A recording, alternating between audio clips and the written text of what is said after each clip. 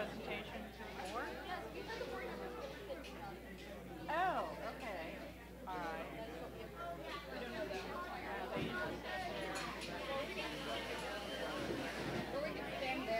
I don't know. You should not ask me. Oh, there's your little block. Cool. Who did your video, by the way? Whoever said, oh, the person who's not here. What's her name? Kelsey, yeah. That was rocking. Which one was it? Good. Ready? Very good. Yeah, it's great. So we're going to put it on the website. Yeah. So you're going to do the presentation. Hey, Josh. They're going to do their demo.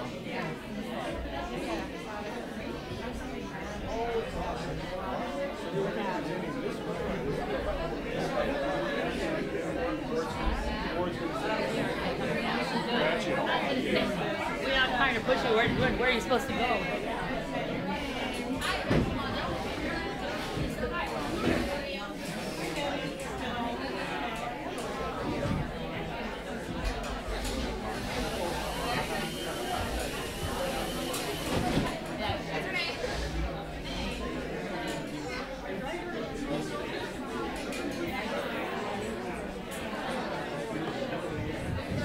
Are we hot yet?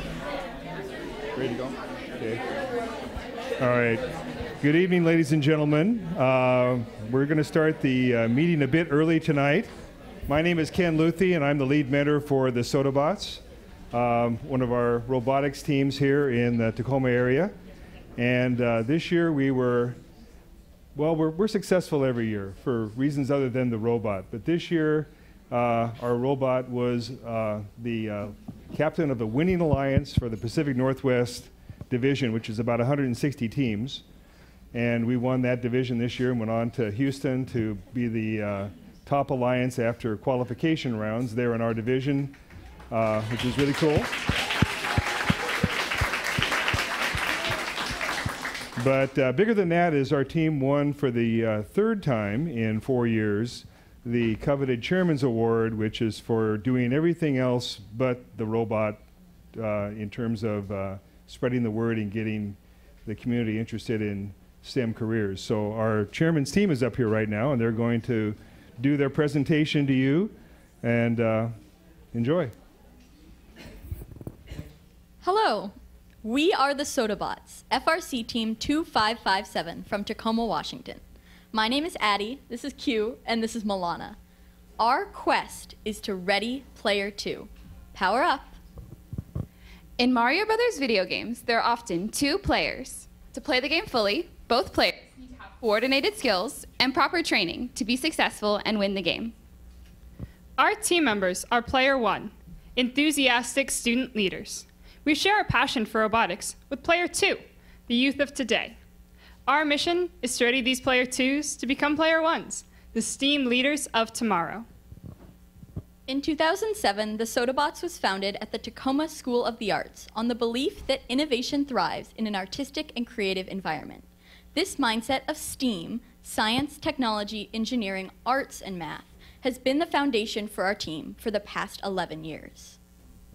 Students on the Sodabots are trained with our well-established Jedi Padawan Mentorship Program, which reflects our quest to ready Player 2.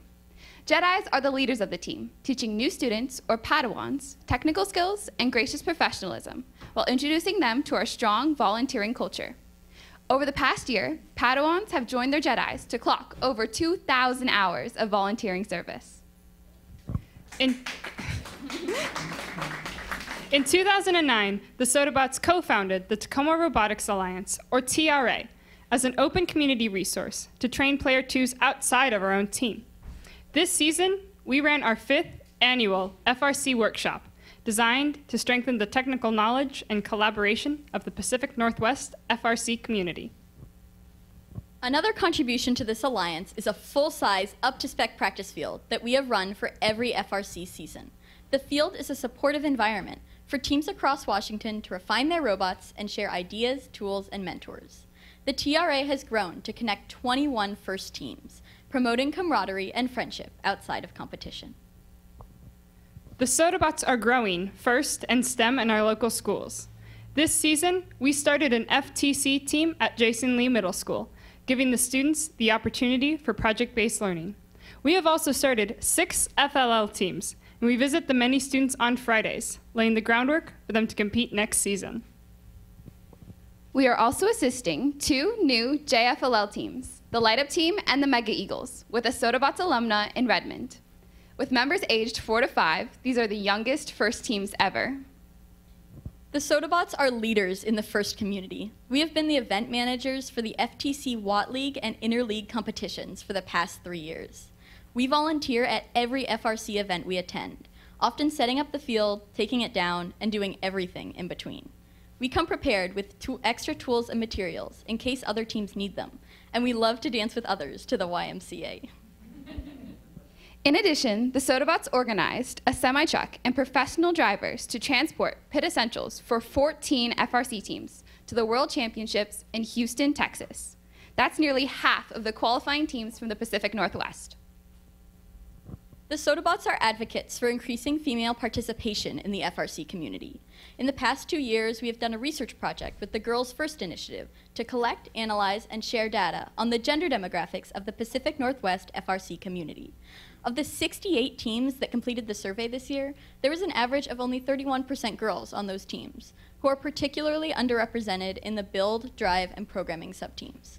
We also collected data on the tools teams use to recruit girls and have shared successful strategies at competitions throughout the season. On our own team, we are serious about female leadership. This past season, I was the electronics team lead. We decided to design the electronics panel in a new way this year, with a 2-tiered system to increase space and accessibility. Our programming team is 50% female, has a female team lead, and a positive culture that has made them very successful this year. By empowering girls and giving them leadership roles, our team has thrived, and we want to share our culture with others. The Sodabots are proud of our sustained connections with many Tacoma organizations.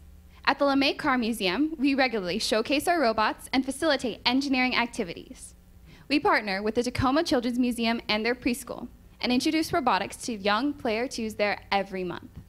These relationships instill a lifelong passion for volunteering in Sodabots Player 1s. One of our strongest sustained volunteering commitments is connecting with the children and families at Marybridge Children's Hospital. Every 2 weeks, our members bring safe and engaging robots for the children at the hospital to play with. On one of my volunteering visits, I played with a young patient and her sister. They loved the Lego robots I brought, racing them down the halls and giggling so loudly that a nurse had to remind them to keep their voices down. For a little while, they were so happy to be entertained and distracted from their situation. The Sodabots are growing FIRST and STEM in new places throughout our broader community. We partnered to implement Camp Amazon, the first summer camp at Amazon's Robot Integrated Fulfillment Center in DuPont, Washington. We introduced STEM in unusual places, like a Tacoma Rainiers baseball game or a local farmer's market. We refurbished the playground at Marybridge Children's Hospital's on-site hotel. We starred in the Children's Museum's new film for their Symposium for Young Citizens. We have formed new sponsor relationships with 3 local Rotaries. The Sodabots are committed to connecting Tacoma youth with robotics and STEAM. In the past 2 years, we have visited 62 elementary and middle school classrooms and science fairs. We focus on reaching students from low-income neighborhoods, teaching them about the engineering process and affirming their love of science. During the summer, the Sodabots work with the Tacoma Public School District to help run the 6-week Explore program. Sodabots members and alumni have taught over 3,000 3rd through 8th graders how to use LEGO programming to direct robots through different challenges. These camps have taught Player 2s to innovate, collaborate, and persevere, giving them skills to be successful in school. We are the Sodabots, and we are cultivating the next generation of thinkers, workers, and leaders. We are promoting FIRST and STEM to our teachers, our community, and our local government. Just as we have completed this cube, we are readying the Player 2s of today to power up and become the Player One STEAM leaders of tomorrow. Thank you.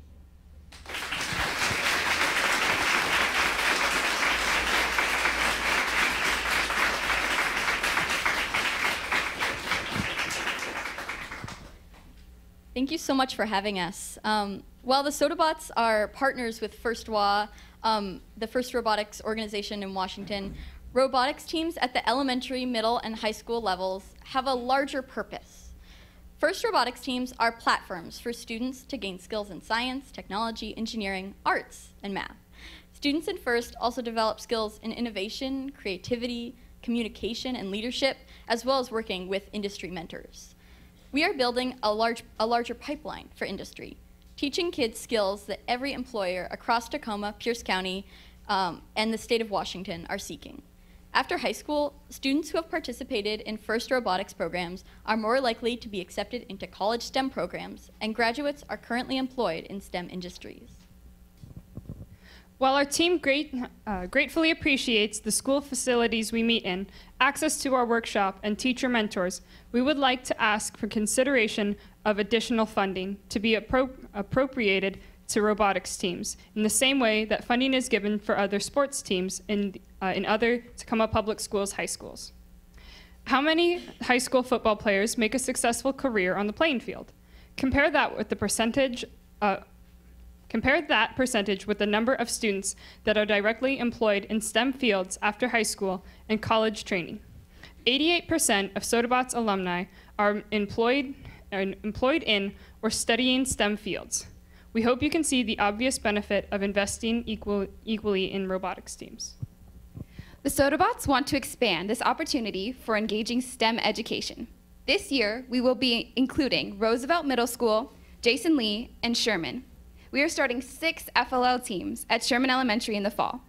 We even have funding secured for Stadium High School alumni for an FRC team there, and we want to work with the school in finding a teacher who will work with private industry mentors. We invite Tacoma Public Schools to foster the growth and sustainability of STEM throughout First Robotics teams in Tacoma. As a starting point, our goal as the Sodabots is to help build FIRST programs at every school building in our district.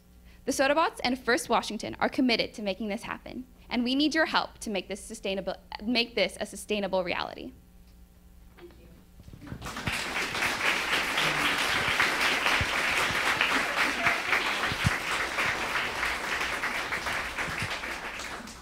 Thank you so much. Are there any questions really quick?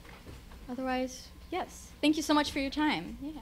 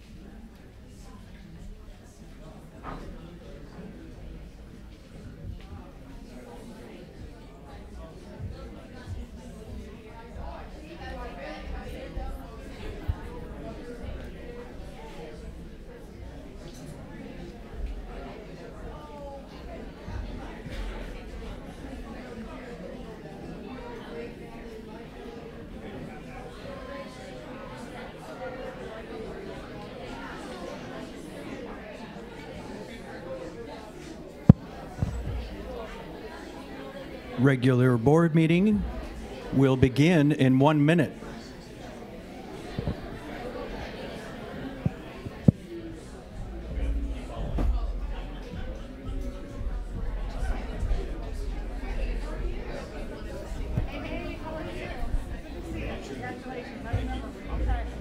Good to see you.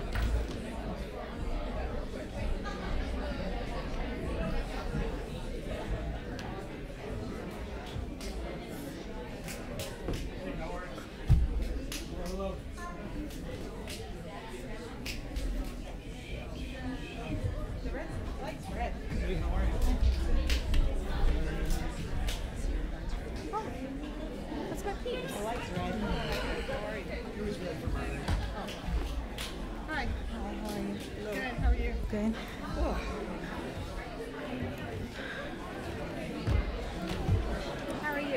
Good. How's it going? Tired but good. Yeah, Ready for summer. definitely. On the agenda, What, right? 1 month left? Or less than that? Yep. It's getting a little weird. I didn't see anyone's cars in the board members' parking spots. It's like, did I get the date wrong? Yeah. Yeah, I was here like 5 minutes early, and they had like the soda box presentation. And I was really confused about Kevin? what was going on. Can we have 1 minute just so people can come up to the dais, please? Thank you.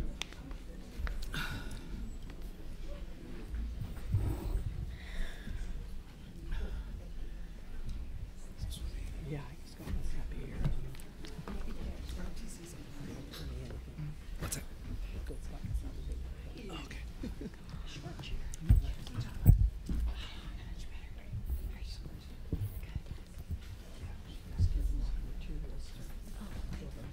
Okay. Thank you.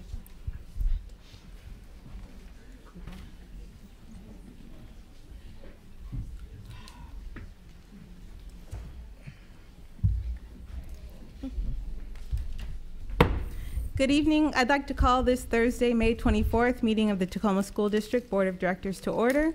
Please rise and join me for a flag salute.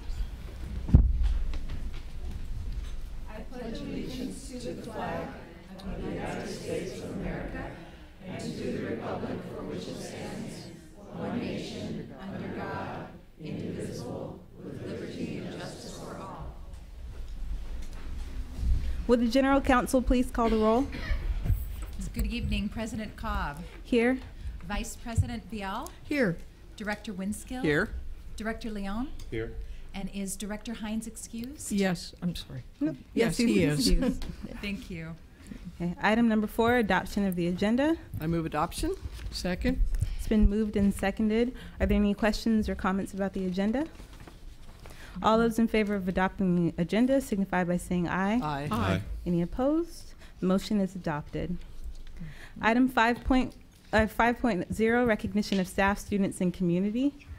5.1, recognition of the FOSS AFJROTC for receiving the Distinguished Unit Award and Outstanding Organization Award for 2017-18.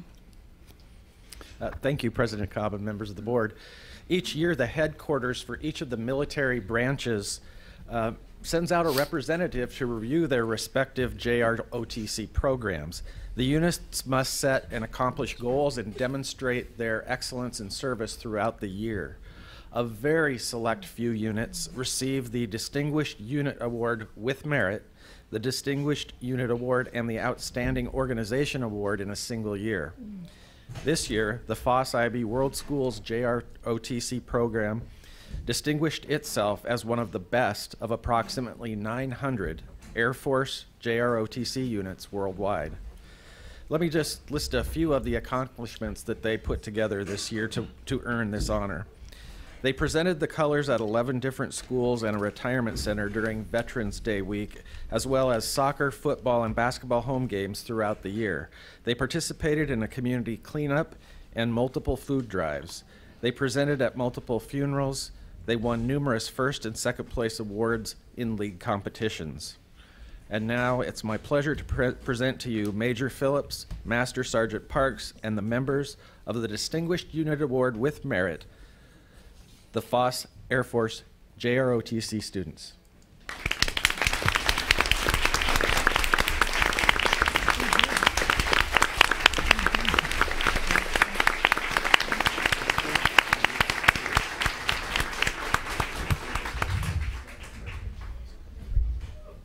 Thank you very much. It's very nice to be here tonight. We're honored to accept this award. We've been here for years, and our goal has been, and I'll be honest with you, as we do this program, Sergeant Parks and I, this is a cadet-run program. If you want to see cadets run the program, run the school, run our classes, you come see these ROTC cadets. So that's how we got that award. You know, we're more instrumental in guiding them, if you understand what I'm saying. We're instrumental in maybe leading the way they need to go, but they take charge and they do the job. With that being said, I'm going to ask our Vice Commander, Belladonna Root, to come up and let her give a little spiel here, and she'll take charge from here because that's what we do in the classroom. Belle, would you come forward, please?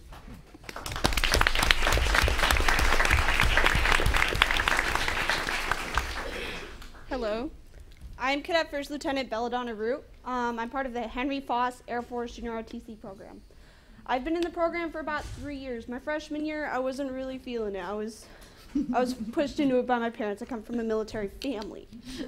So I was not really feeling it. But over time, ROTC built me as a character, and it built me as a leader.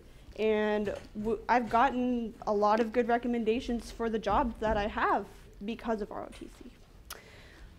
Getting distinguished unit was really difficult. I have to say thanks to the current commander of that time, Ms. Kazaria Woods. She really led that. She made the PowerPoints, the speeches, everybody's jobs. We put it together and we pulled through, and it's really an honor. So thank you.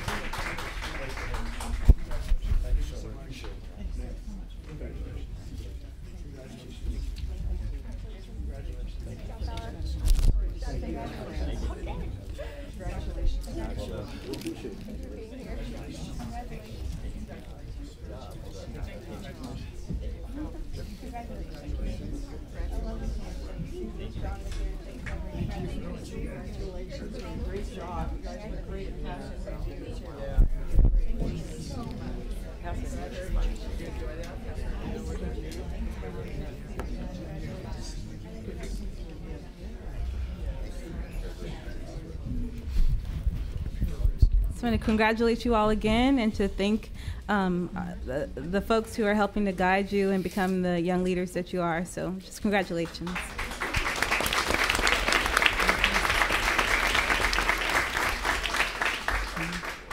So we will move on to item number 5.2, recognition of Gold Star Community Partner Award to Gordon Thomas Honeywell, partner Sal Mangia.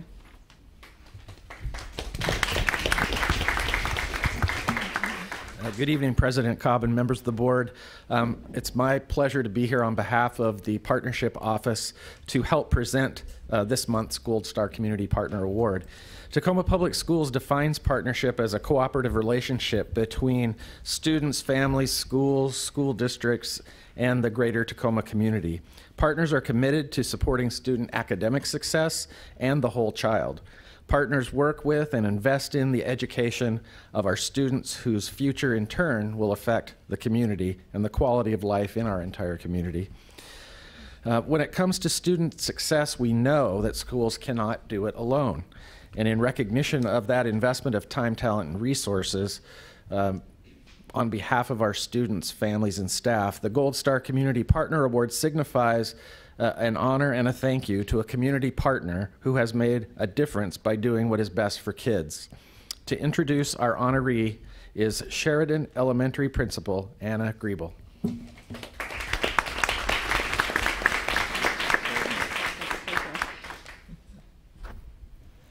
All right, good evening. President Cobb and board, thank you for this opportunity to present and acknowledge some really great people doing good work in our schools. Several years ago, Gordon Thomas Honeywell partner Sal Mangia had the idea to team up local businesses with elementary school students. Last summer, Sal approached me with the concept, and we worked together to design a pilot program for the 2017-18 school year.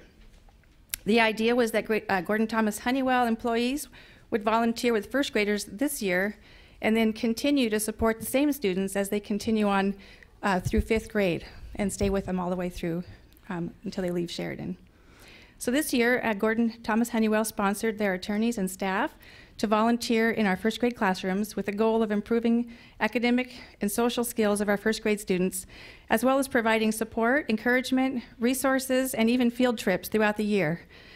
They even sent our first graders to Seattle, to the University of Washington Law School, where the students were able to try the case of the bake sale, Bert and Ernie versus the Cookie Monster, under the direction of a real judge and a few law students in a real courtroom.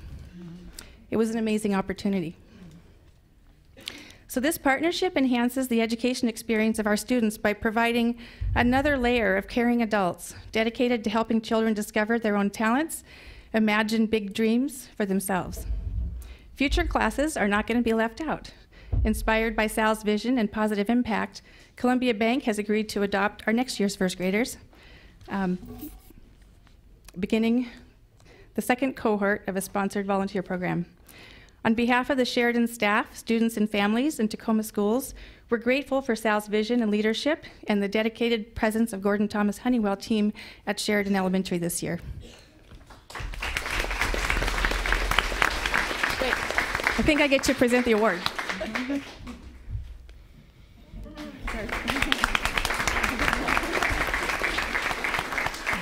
President Cobb and board members, first of all, I say thank you on behalf of the firm Gordon Thomas Honeywell. This is really special to us. But I will say this, and I know it's cliche, but sometimes cliches are cliches because they reflect reality. And let me tell you, I can speak for all of our volunteers who go out there. We have about 26, and there's about 5 of us, 6 of us here tonight. And when we go out there, we get far more than what we can ever give. And we all will truly tell you that. And I know every single person who goes out there believes that.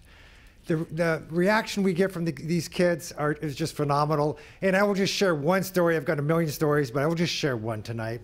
And she hasn't heard this, but it's Molly Vale. And Molly, will you raise up your hand? She's right here. So I was out there last week because I had to go up. When we can't go on our assigned times, we go and make up the time. And I go out there, and this little girl comes up to me, and she goes, "Is Molly coming out today?" And I go, "Oh, I'm sorry. No, she's not. It's just me today." She looks just crestfallen. And in her little girl voice, she goes, "Will you tell her I miss her?" When I got back to that firm today, I went right down to Molly's office. She wasn't there, so this is actually the first time that Molly's heard this. And but I have those stories and more for every single person behind me, for every single person at the firm, and we just want to say thank you for this recognition. Thank you.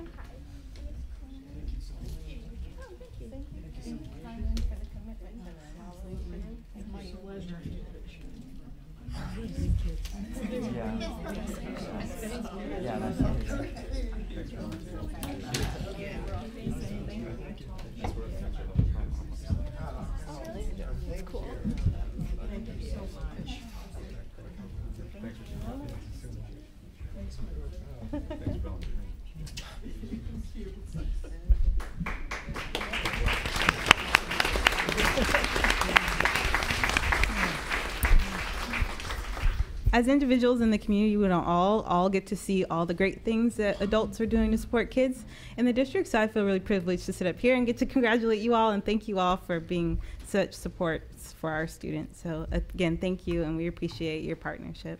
Thanks. Okay, moving on to item 6, the superintendent's report, and we have an update tonight on the Wallace grant.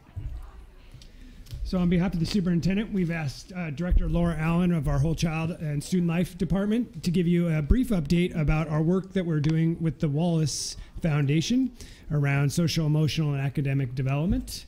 And so, Ms. Allen? Thank you. This is a Wallace Grant 5-minute 101 for you all. As you know, we have in Tacoma the Tacoma Whole Child Initiative, and so far we've been really strong in shift 1 of a 4-shift framework where we support students 24/7 throughout the day. We support their social, emotional, and academic development. Through the Wallace Grant, we are beginning to create systems and structures that will support students as they move into what we call expanded learning opportunities. So that's opportunities to experience before school, at lunch, or after school programs that are both academic and non-academic. Through the Wallace Foundation, we are looking to align practice of adults in school and adults in after-school programs all around social and emotional learning to improve the experiences of students. And those experiences are focused on these 5 CASEL competencies. So we have 2 that are internal. Self-management, meaning that we're able to set goals and achieve them. Self-awareness, that we have an awareness about our emotions and our abilities. Social awareness, we have an ability to have empathy for others. Relationship skills, that wonderful teamwork element. And responsible decision making, that we make ethical and productive choices to lead the best lives we can. And I think as you look at these 5 competencies, if you think about the last 24 hours of your life, I'm sure both at home, in your personal life, and today at work, you've used all 5 of these at some point.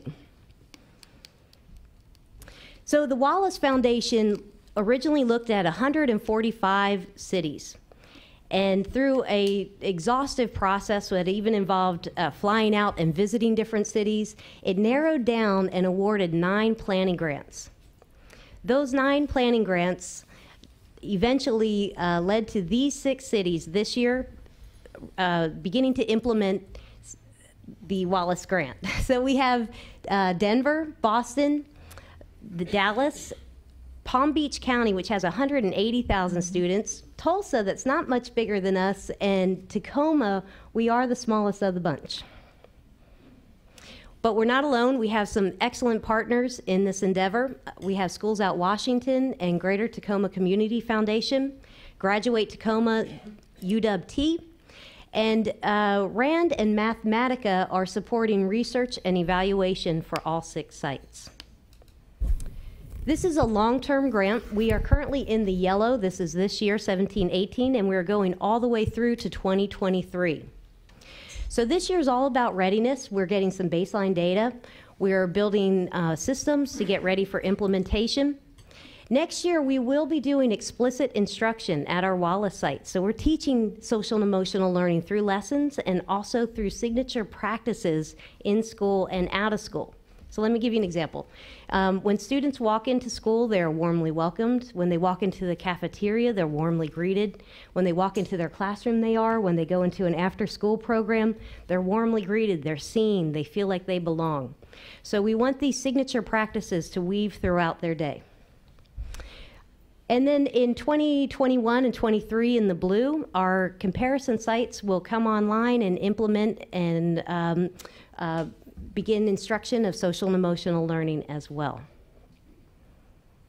So that is Wallace Grant in a nutshell, and we will be sure to provide Friday reports and updates and celebrations in our data as we move through this process. I'm happy to answer any questions at this time if there are any. Questions, Director Vial? I have a question. I just have a comment. Having been involved in this when it started as board president, when we met over at Manitou School for 2 days to do, I guess, a collective impact, and they wanted to find out if we were for real. And that's kind of happened to have a family member who has some friends who work for the Wallace Foundation. They all went to Yale, so you know that's a little group back there, who said they could not believe a city our size could do what we were doing, a school district, and how we've gone through this process each step of the way, and to the ability of us to respond and for them to continue to see the growth when this was our whole child initiative. What in the world is this going to be? And you know, Director Hines isn't here, but Director Winskill is, and you know that was a big step for us to move into that direction. And as we've implemented that, it has helped us to win this very, very prestigious award. And it says that, from what I've been told, that they rank us and across the country now as one of the top 6 school districts in the country. And that says a lot for our staff. It says a lot for our community, our teachers. So this isn't just another grant that we have secured, like many that we do for things. This is, as I was told, a big deal for Tacoma Public Schools. And I know that we're moving forward. I've been really interested in following where we are. And when they were here, they got a dinner that evening together and invited all of our business leaders in our community were there. Mayor Strickland was there. I was there as board president and also as former mayor. Dr. Pagano was there. And we did they let them know that we are As Tom Pearson from the Chamber of Commerce said, when it comes to Tacoma Public Schools and what we're doing, we are all in. So this is not just a Tacoma Public School effort. This is a community, as you saw our partners across, and I want to thank those partners. I want to, thank you, and I'm looking forward for coming and taking over from Jen, because she was Jennifer Kabiska, who's now a school superintendent down in I'm never going to forgive her. I'm North Sun, she's 10 years old, but that's okay. That's another discussion. But seriously, we're happy for her. And I'm looking forward to this program becoming a national model for all of the adversity and things that children go through in their lives and how to deal with them and to become productive adults giving back to their community. So it wasn't a question, it's a comment, because I have really watched this very, very closely, as Carl and Josh know, and through some back channel stuff, just to know where we were and what's going on. So onward and upward, and we'll look forward to the data gathering and where we are, and especially the piloting of the schools. That's what I'm interested in. Could we get a list of what those schools are, who they are, not what they are, sorry, who they are? Absolutely. I will share these papers with you, and here's a list up on the screen as well. Are there any other questions? Director Winskill? Yeah, I just, over the years, as I've gone to the school board convention, I've heard some really good speakers on issues such as this. And so, since there is a lot of money involved, do we have money to bring speakers in that are, kind of invigorate the staff and give them some ideas? And I mean, is that part of this grant? We do have the opportunity. We are working on contracts with the fabulous Soretta Hammond and also Keith Matheny at this time, who is a leader in SEL practice. Yeah, I'd like to give you a couple names of people I've heard at the school board convention who are very good, so for consideration at least. Yes, please. Thank you. Okay. Any other comments? Okay. Well, thank you for your report. Thank you very much. Thank you. Oh.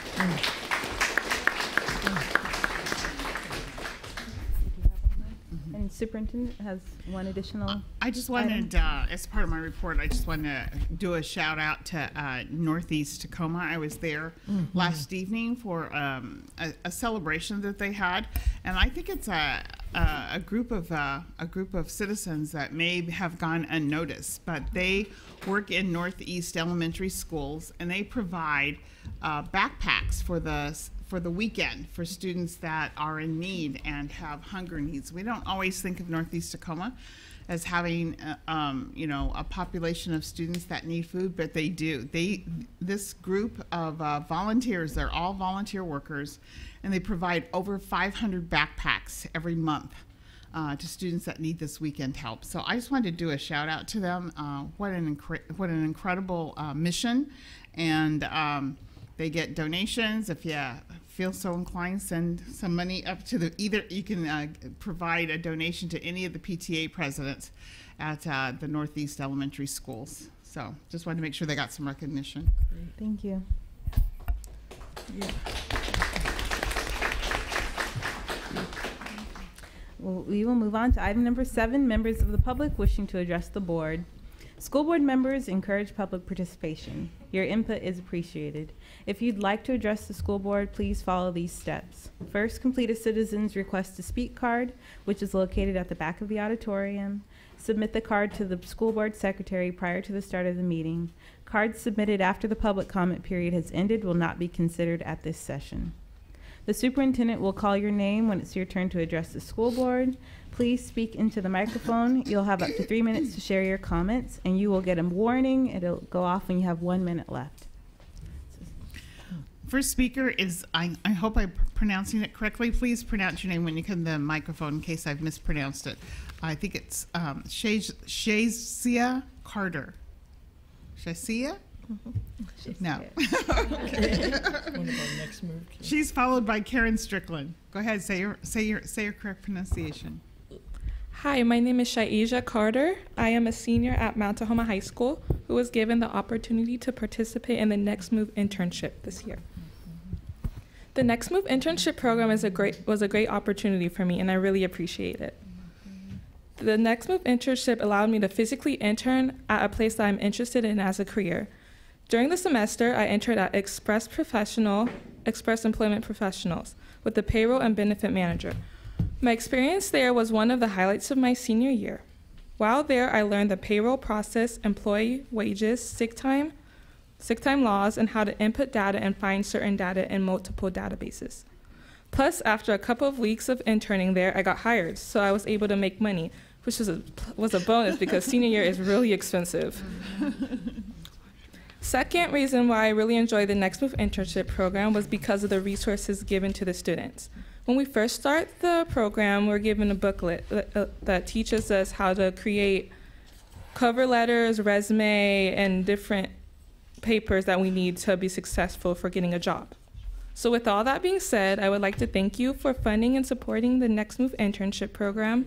It really helped me grow professionally, and I hope the program continues to be in place to help other juniors and seniors like me. Thank you. Thank you. Karen Strickland, and after Karen is Chuck Meyer. Sorry. Just for clarification, can you tell us how the timer will work tonight? Yes. I'm having some technical difficulties. I've got it on my phone. Okay, so will they get a 1-minute warning? Okay, so you just have to listen for it. Okay. Good evening. My name's Karen Strickland, and I'm actually a product of Manitou Elementary, Gray Junior High, and Mount Tahoma. So, yay, Mount Tahoma. I've been a member of the American Federation of Teachers Washington for about 25 years, and I currently serve as the president of the state federation. In the school district here, the Tacoma Federation of Paraeducators, which is affiliated with AFT Washington, represents the paraeducators, and I'm actually here representing in place of Barb Randall-Salee, the president of the local, who's out sick tonight. So, I've gotten to know the paraeducators over the years in my role as the president, but on Tuesday, I have to say, I got to spend some pretty concentrated time with a number of the paraeducators at one of the schools, really hearing their stories and the struggles that they're facing. I think I heard a lot about the challenges, and I also heard a lot about the satisfaction that they get from the work that they do. The things that struck me is these are people who are very often working with the most vulnerable of the students in the school district, and their role is essential to the success of those students and to the well-being of the students and the families. They play a critical role in the schools, and they're so completely dedicated. They're the ones that are making sure that the proper food is provided to the medically fragile students. They're the ones that are waiting for the late bus, regardless of how long that takes, and regardless of whether they're on or off the clock. Their dedication is phenomenal. Their heart is with working with the kids and in the schools that they work with. And it was striking to me. I heard a number of stories. For example, one of the stories that I heard was of a paraeducator who spends her day at the school, goes home and goes to sleep until 11 o'clock at night so that she can get up and go work her second job from 11:30 to 3:30 in the morning. She comes back home, takes a short nap for a couple of hours, and then goes back to school at 7:30 in the morning. The reason and she's not the only one who has more than one job, the reason she does that is because the pay is not adequate. Many of these folks work full-time. It's not really full-time, but they work as much as they're allowed to as a paraeducator, but they can't afford the health care insurance that the school district offers. They don't have enough money to afford that. I'm here today to really urge you to consider seriously the meaningful and significant impact that these people, these professionals, make to keep the schools running, to keep the kids prepared to learn and supported so that they can get the needs that they have, but that they're not paid adequately. The benefits are not adequate for the work that they're doing, such that, many of them qualify for state assistance in various forms, whether it's working connections, child care, or food assistance, or whatever it is. And people shouldn't work full-time, making this kind of significant contribution to the community, and then not be able to afford to raise their families. Thank you. Thank you.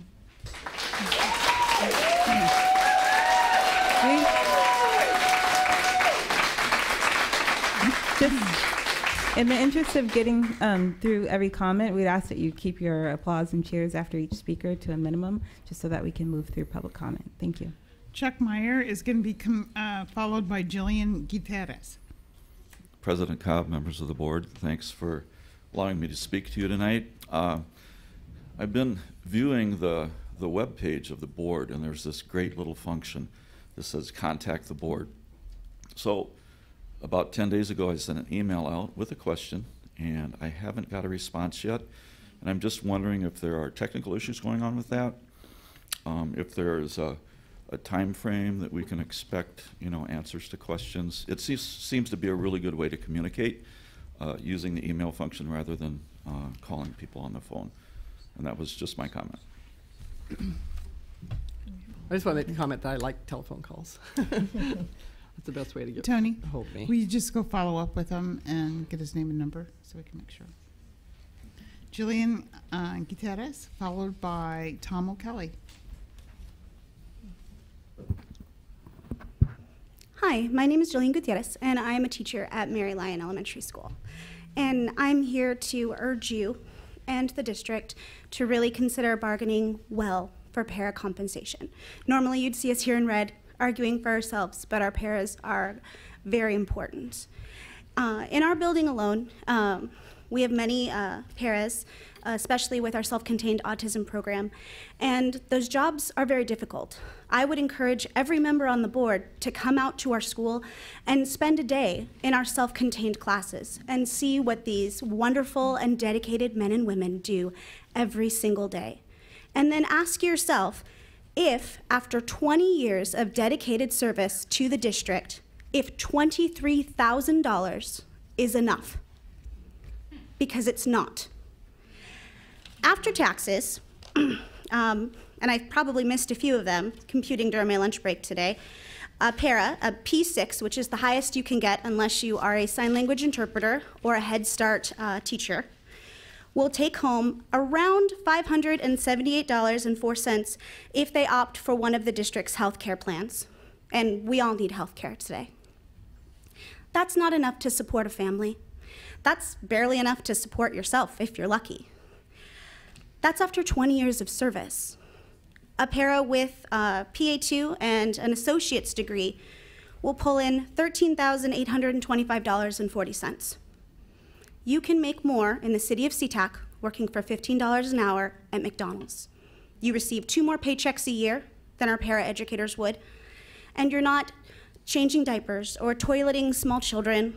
You're not being spit on, yelled at, or abused.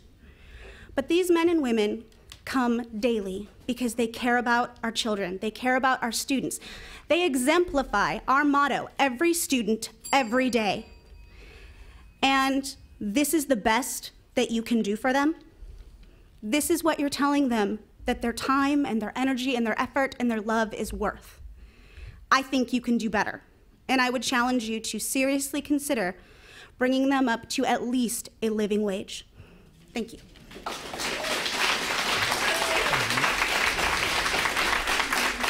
Tom O'Kelly, followed by Grant Ruby. President Cobb, ladies and gentlemen of the board. This little artifact here is ancient, 91 years old. It's a catalog of the classes the district used to offer as night classes. And we seriously should start some of these back up because they are of benefit to not just our students, but to the entire community. All of us at every level, teachers, administrators, board, the state, talking about community schools, but nobody seems to have a plan how to bring them back in. I do. This thing lists classes that seem to be endless. There are classes at Lincoln, Stadium, which were the only 2 high schools we had at the time, and at Central. At all 3 schools, they start off with citizenship classes, beginning, intermediate, advanced English, naturalization classes to help people to become citizens. We need those. There are 15,035 parents, or 15,035 households in our high schools alone where English is not the primary language. We can fix that. If we bring in language classes for our parents, the parents and the students of our ELL classes can do much better if they're working together. That's something we need to do for our parents, for our students, for our communities. We can't do this without everybody. Every student, every day. Our parents should be some of our students also. And we should not look at this merely as an artifact from the past. We should look at it also as a bridge to the future. Because we can't say, oh yeah, we used to do that, but we never do that anymore. And I made 8.5 by 11 copies of this, so I know you guys can read it a little better than this thing. It's fabulous. It's a seemingly endless list of classes. And on the very front of it, it says, for persons from other countries to learn to speak and read English and prepare for citizenship. For workers in shops, offices, and stores to improve themselves through studies related to their daily work. For young women, men and women compelled to leave school before finishing the 8th grade to complete the work of grade school. For those who had no high school courses to take high school courses. For those who wish to add to their scholastic attainments to take studies they missed in high school or college. Isn't that our job? We need to bring these back, even if we start small with the citizenship and language classes for our adults. This will help bring community schools back into the district. We need those. We need to have them. Our schools should not be blocks of cement taking neighborhoods apart. They need to be community centers where parents, families, even neighbors who are not members of the school district can come in. Who gets this? Thank you. Thank you.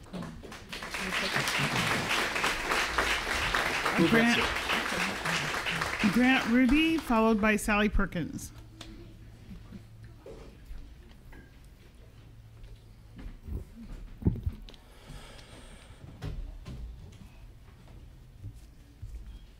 I took my breath and now I'm waiting. Hello, I'm Grant Ruby, 4th year math teacher at Lincoln High School and Tacoma Education Association Executive Board member. With the $382.17 after taxes that I recently received from the Tacoma board, I will be able to buy 25 boxes of Fiber One bars for my students who aren't able to eat breakfast or lunch at school. Instead of snacks for my students, I could purchase about 150 composition notebooks for my students to take notes in. Many of my students' families are unable to afford basic supplies, and I often purchase supplies with my own money to ensure that my students have the necessary materials to be successful academics. There are many other things that I could purchase with this money that would help my students, because that is where the money is needed. I know that budgets are tight, but we need to do more for our students in classrooms, for teachers in classrooms, and for the wonderful paraeducators in classrooms. Thank you. Sally Perkins.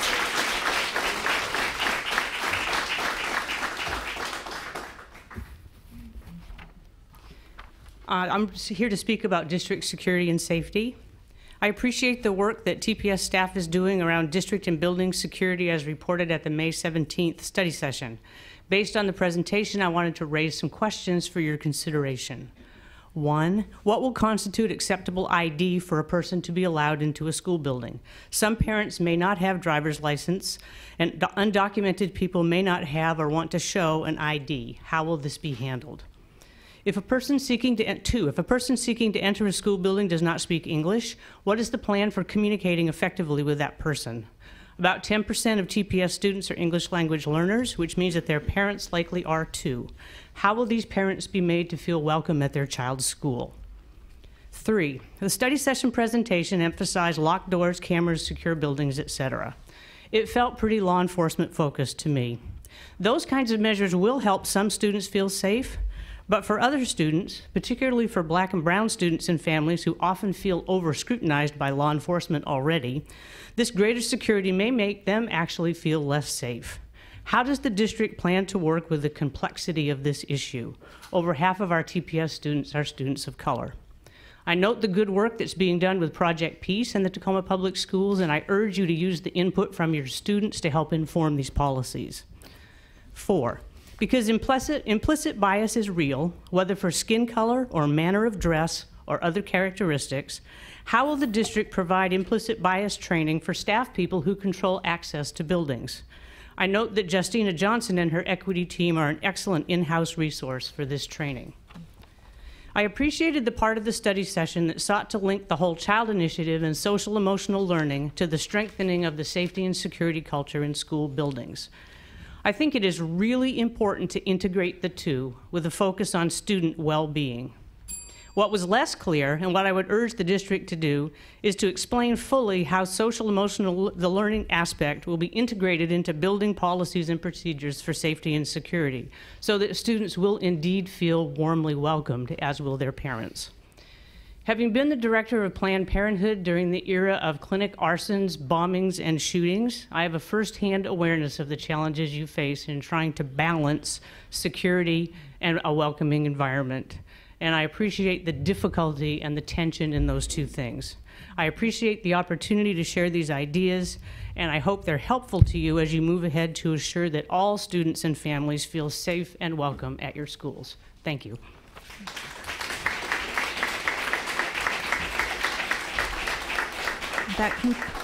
That concludes our public comment for tonight, and I want to thank all those who gave feedback. So with that, we will move on to item number 8, the consent agenda. Item 8. The consent agenda. Is there a motion? I move approval. Second. Any questions about items on the consent agenda tonight? All those in favor of adopting the consent agenda, please signify by saying aye. Aye. Aye. Any opposed? The motion is adopted. Superintendent Santorno? We don't ever get an opportunity to usually introduce our assistant principals that are new, but since we have one out in the audience, I thought I should introduce him. Kai Pierce, would you stand up? There's Kai. He used to be the dean at Truman. He is the new AP at Jadroni Middle School. Thanks for coming, Kai. And I think I saw you moving chairs in the back too, so thank you for that. Item 9, policy matters. There are no policy matters tonight. Item 10, quarterly financial update. 10.1, second quarter 2017-18 financial update.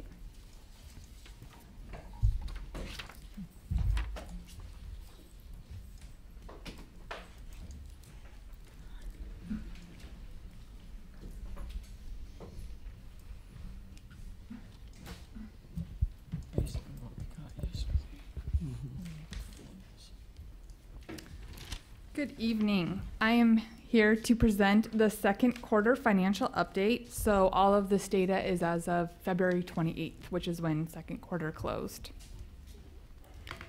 So first up, I have just a projection of what our enrollment looks to be. As you can see, we are down about 44 FTE students from last year. And then versus budget, we're down about 72 FTE. And the majority of that does come from high school. And when I was looking at it by grade level, the majority of that came from 12th grade. Next up is staffing. So we are up 11 certificated staff from last year and 14 classified staff. And then versus budget, we're down 46 FTE certificated and 85 classified. And as I get into the financials, you'll see that a lot of our savings and expenditures for the year do come from salaries and benefits, just from being down the 131 FTE from budget. So here is my current projection of where I think we're going to end the school year. So we originally budgeted to begin the school year with $38.7 million in the beginning fund balance, and we actually started the year about $4.6 million below that, with $34 million in our beginning fund balance. Currently, revenues are projected to be about $414.5 million, which brings total resources to $448.5 million, which is $11.8 million under budget for revenues. And the majority of that does come from local taxes. Just year to date, we have not seen as much taxes as we thought we were going to get when we originally created the budget. Looking at the numbers today, though, I know I'm speaking to second quarter, I am seeing a bit of an increase. April taxes came in much closer to what we originally budgeted, so that has changed a little since I initially did this projection. Also, we always build in a supplemental capacity of $8.5 million in revenue, and so that's also where that deficit is coming from. For expenditures, I'm currently projecting us to come in about 10.9 million below budget. Like I said, the majority of that comes from salaries and benefits. About 8.5 million between salaries and benefits is where I'm seeing us coming and spending under budget. So that brings us to end the year at about 28.1 million in our ending fund balance, which is about 925,000 below what we had budgeted. This is just a 5-year trend of where we've been with revenues and expenditures. As you can see, currently expenditures do outpace revenues, but that is obviously a track that's not sustainable and is just happening right now, but it's not going to keep continuing. So one of the things that we look at to kind of gauge we call it our financial health indicator, and OSPI kind of grades all the school districts on these things. Ending fund balance is one of them. Another thing is our monthly cash balance. So this is just a chart that shows where we project to end the year, and then also you can see monthly cash balances by month.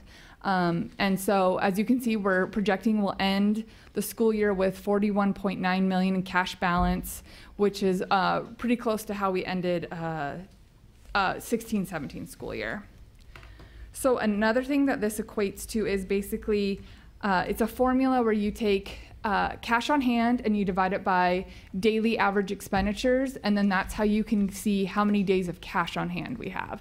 So it basically means if we were to run out of resources, how many days could we sustain the school district? So right now we're projecting we'll end the school year at about 38.93 school days, and OSPI to meet their A+ financial indicator would like to see that at 90, which is just not a reasonable number. So we as a district try to stay within 40 to 50 days is what we're aiming for. So we're right at that. And like I said, with the most current numbers, the taxes, I'm seeing it closer to 40 days. And then this last slide just shows the different buckets that we put that ending fund balance in versus restricted, committed, and just the general fund operating expenses. That is all I have. Any Anyone has any questions? Yep. Yeah, I do too. Director Winskill can go Winskill? first. Yeah, I'd just like to ask, when we look at cash on hand, where are we in the pecking order with other districts of like size? So I compared us to the top 10 school districts by enrollment, and we're pretty much smack dab in the middle between some of them. The highest, I believe, was 77 days, and the lowest was 13. Thank you. That's all I have. Dr. Vial? I'd like you to really differentiate between cash balance and reserves, because people think we're going to watch out there and think we have an extra $41 million, Yeah. and that's not the case. That's the money we have on hand to pay our bills. Exactly. Correct? Yes, I that know is what we use to Right. pay It's our what we- bills, payroll, benefits, all that. That is So what we use we got for about that. enough for about 3 payrolls, I Yes, think. 'cause I exactly. looked. That's the perfect way to put it. Okay. Yes. So it's just money like in our checking account before we pay our bills. Yes, exactly. Okay. Yeah. I would like to ask you about where the reserves are at this point, what the percentage and where are we? Because I know those were coming down Yes. pretty rapidly. Yeah, so as you know, the requirement by the school board policy is 5%, and we're currently at 6.81%. Okay, so we picked up a little. Yes. Okay. Yeah. All right. So that just simply equates to not a heck of a lot of money compared to a $8 million budget. Yes. So I know some people think that is a surplus. It's not. It's a rainy day savings account. Yeah. Is the way look at it, and we don't want that to go below 5% in case we have some catastrophic issues that we need to deal with. And that's a pretty common number across most governmental agencies. The city uses 5. The state tries to stay at that level in their rainy day reserve funds. And so I just want to clarify some terms, because sometimes, this is pretty technical stuff, and if you've not worked with it, it's real easy to say, oh my goodness, the city, the school district has $41 million in the bank, and No, we do not have $41 million in the bank. So Correct. So thank you. As we move forward on the revenue projections, do you see them staying pretty stable? So I just finished April today, and it was, I believe, at like 14.5. So on here I had 413. So it's a slight increase, but they're tracking pretty steady. Okay, thank you. Thank you. Thank you. Any other questions, Director Winskill? Yeah, I had one other question about the drop in enrollment for high school. Is that typical to see that? I know in the past we've seen drops second semester constantly. Are we going to reflect that in the budget? I mean, is it common? Have we seen this in previous years, and would we reflect that in the budget going forward? Yes. So when we get apportionment, I also project that out, and so it's also reflected in my budget projection as well. Yes. Okay. And it is pretty common, and the variance in the high school is mostly against budget, not versus last year. Yeah. Okay, thanks. All right. Thank you for your report. Thank you. Thank you. Oh, one more thing. Sorry. I think that you talked about the fund balance and where that is, and I think that related to Director Vial's question is if you take those same top 10 districts, can you tell us where we are with fund balance in our account? Unfortunately, I don't have that answer for you right now, but I definitely can get back to you with those numbers for sure. It's definitely lower. It's under the 50% level. We are in the lower half of districts with fund balance. Friday report we got about 2 weeks ago did that for us, and it did show us. Krista, you want to answer? It did show us among. We're second lowest. Yeah, we're second lowest right now. Kent, who is in very serious financial difficulties, is we're next. Right, is the only one. So I should have said that having been in that business for a long back when the state had serious issues, it's really starting to scare me a little bit, frankly, that it has gone. We're riding at that level, and hopefully we'll get a change in the law next year and be able to collect the full value of our levy. Thank you. Okay. Thank you. Thank you. We will move on now to item number 11, curriculum and instruction. There are no curriculum and instruction matters tonight. Item 12, business matters. 12.1, approval of grant proposal to the Wallace Foundation's Partnerships for Social and Emotional Learning Initiative. The Deputy Superintendent recommends the Board of Directors approve this request for funding for the Wallace Foundation in the amount not to exceed $3 million for the period of September 1st, 2018 through August 31st, 2019. And if funded, approve expenditure for funds according to accepted guidelines. Funding source. Nope. Keep going. Funding source, the Wallace Foundation. I just want to add one little comment. Not all of this would come to the Tacoma Public Schools. It's part of the citywide partnership grant. Thank you. I move approval. Second. It's been moved and seconded. Are there questions about this item? Director Winskill? Okay, so I did have questions that I thought were more appropriate to waiting until we were voting on it than before. How many staff people do you think we will hire with this grant? Or is it going to work within existing staff? This, right now, I believe we have 3 staff members that are funded out of the grant specifically. In the Tacoma Public Schools. I don't believe we have. Come on up, Laura. I'm not sure that when we look at next year, there won't be a dramatic increase of that. They're very hesitant about funding staff as much as professional development and orchestration. Okay, so that's what I wanted to know, exactly how this money was being spent. So I believe it's 3.75. Thank you. Okay. I couldn't read the 0.75 out of the fingers. But, It's giving the 0.75 finger. And then I had another question. It's out of my brain. Darn it. Directs. I see what we could take no directs. Correct. Yeah, so that's kind of unusual for a grant. Well, it's a community-wide partnership, and so part of our efforts was, since this was building on the Tacoma Whole Child Initiative, was to find community partners that were also invested in the development of Shift 2. And so when we talked about indirects, we would really be taking indirects from resources that would be going to our community partners. And then some of our community partners agencies would also want to collect indirects at a much higher rate than we traditionally do. And so we made an agreement with them that we would not be collecting indirects, but put all of the money into the grant itself. Okay, and then do we have to do periodic reports? Yes, we have to do annual reports to the Wallace grant, and it's a dynamic year-to-year process as far as grant funding goes, based on the needs and how far they have perceived we have come to meet our established goals, as well as any potential areas that we may want to expand. Okay, well, thank you. You're welcome.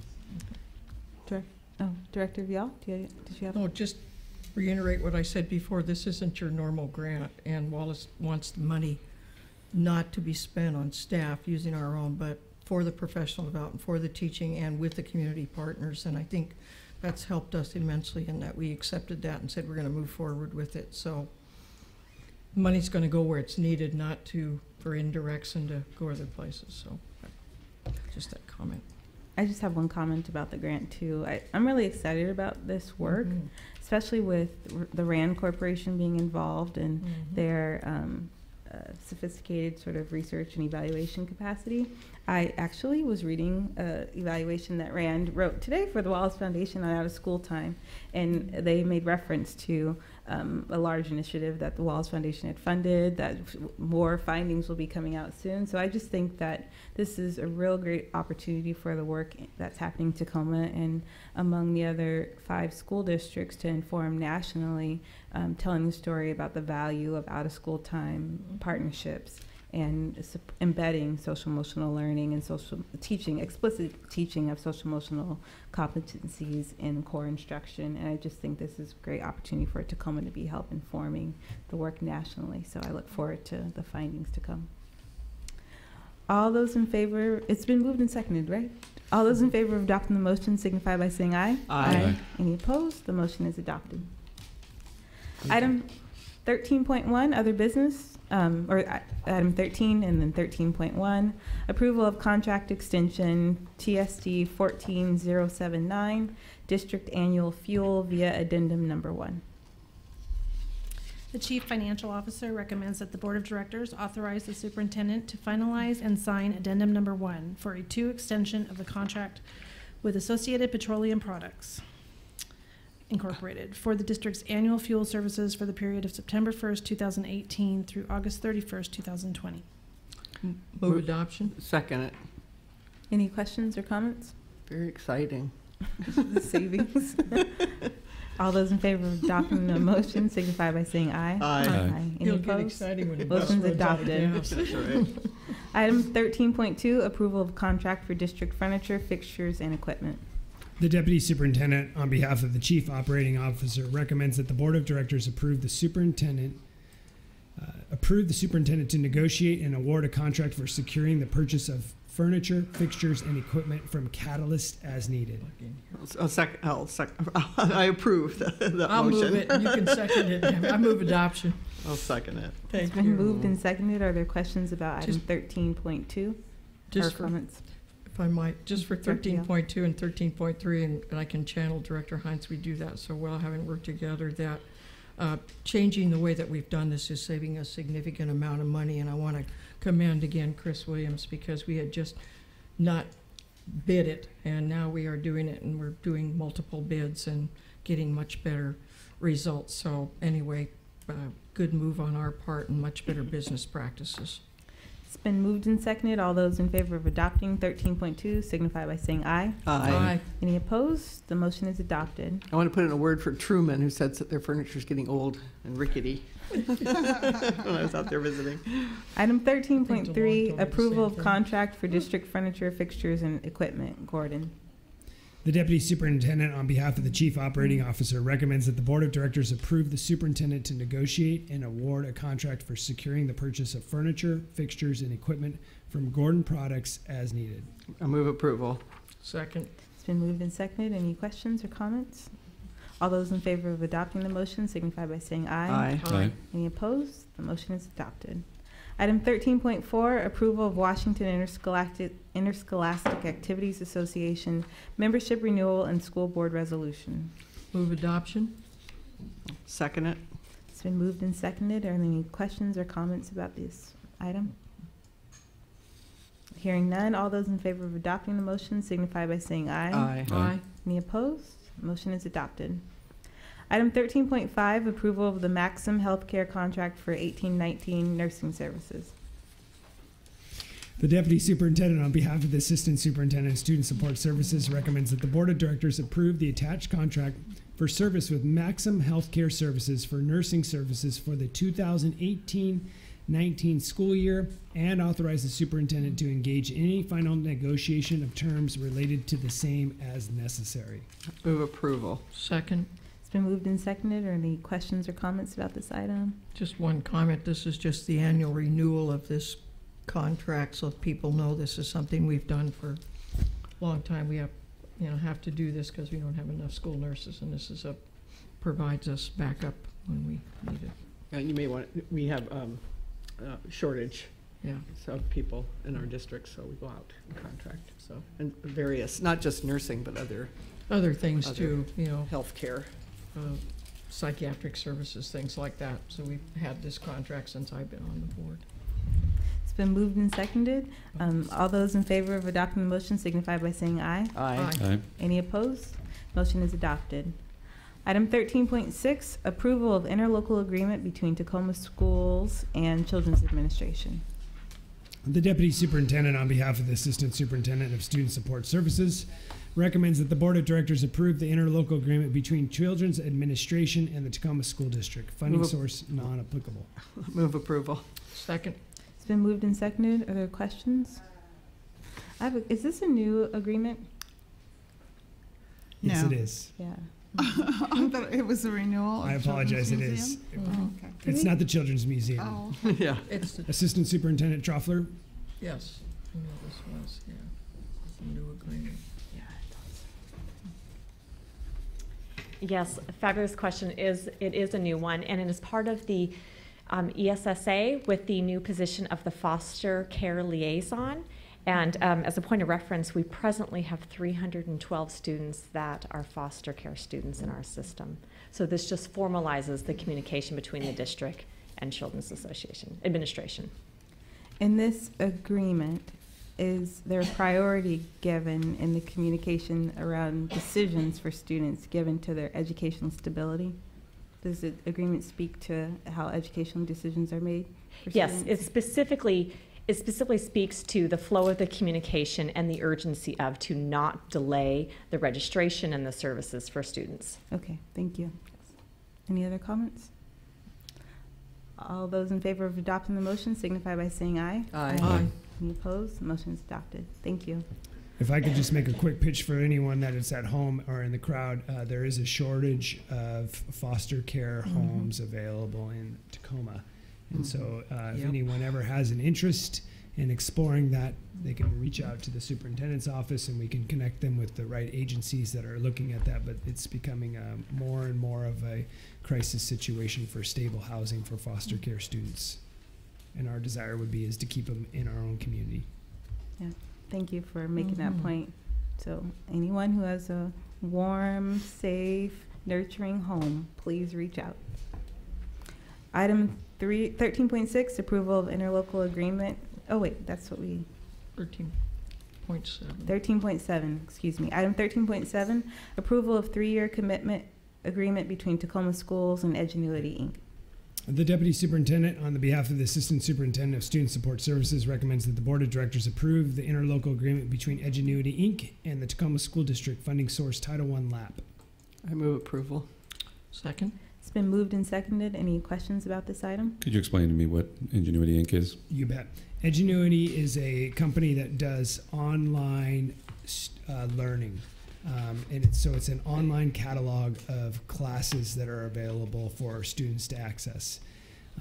It is, I'd say probably realistically 5 to 10 years ago, anything that was done would have been like considered credit retrieval. But students in Edgenuity can take classes to challenge themselves.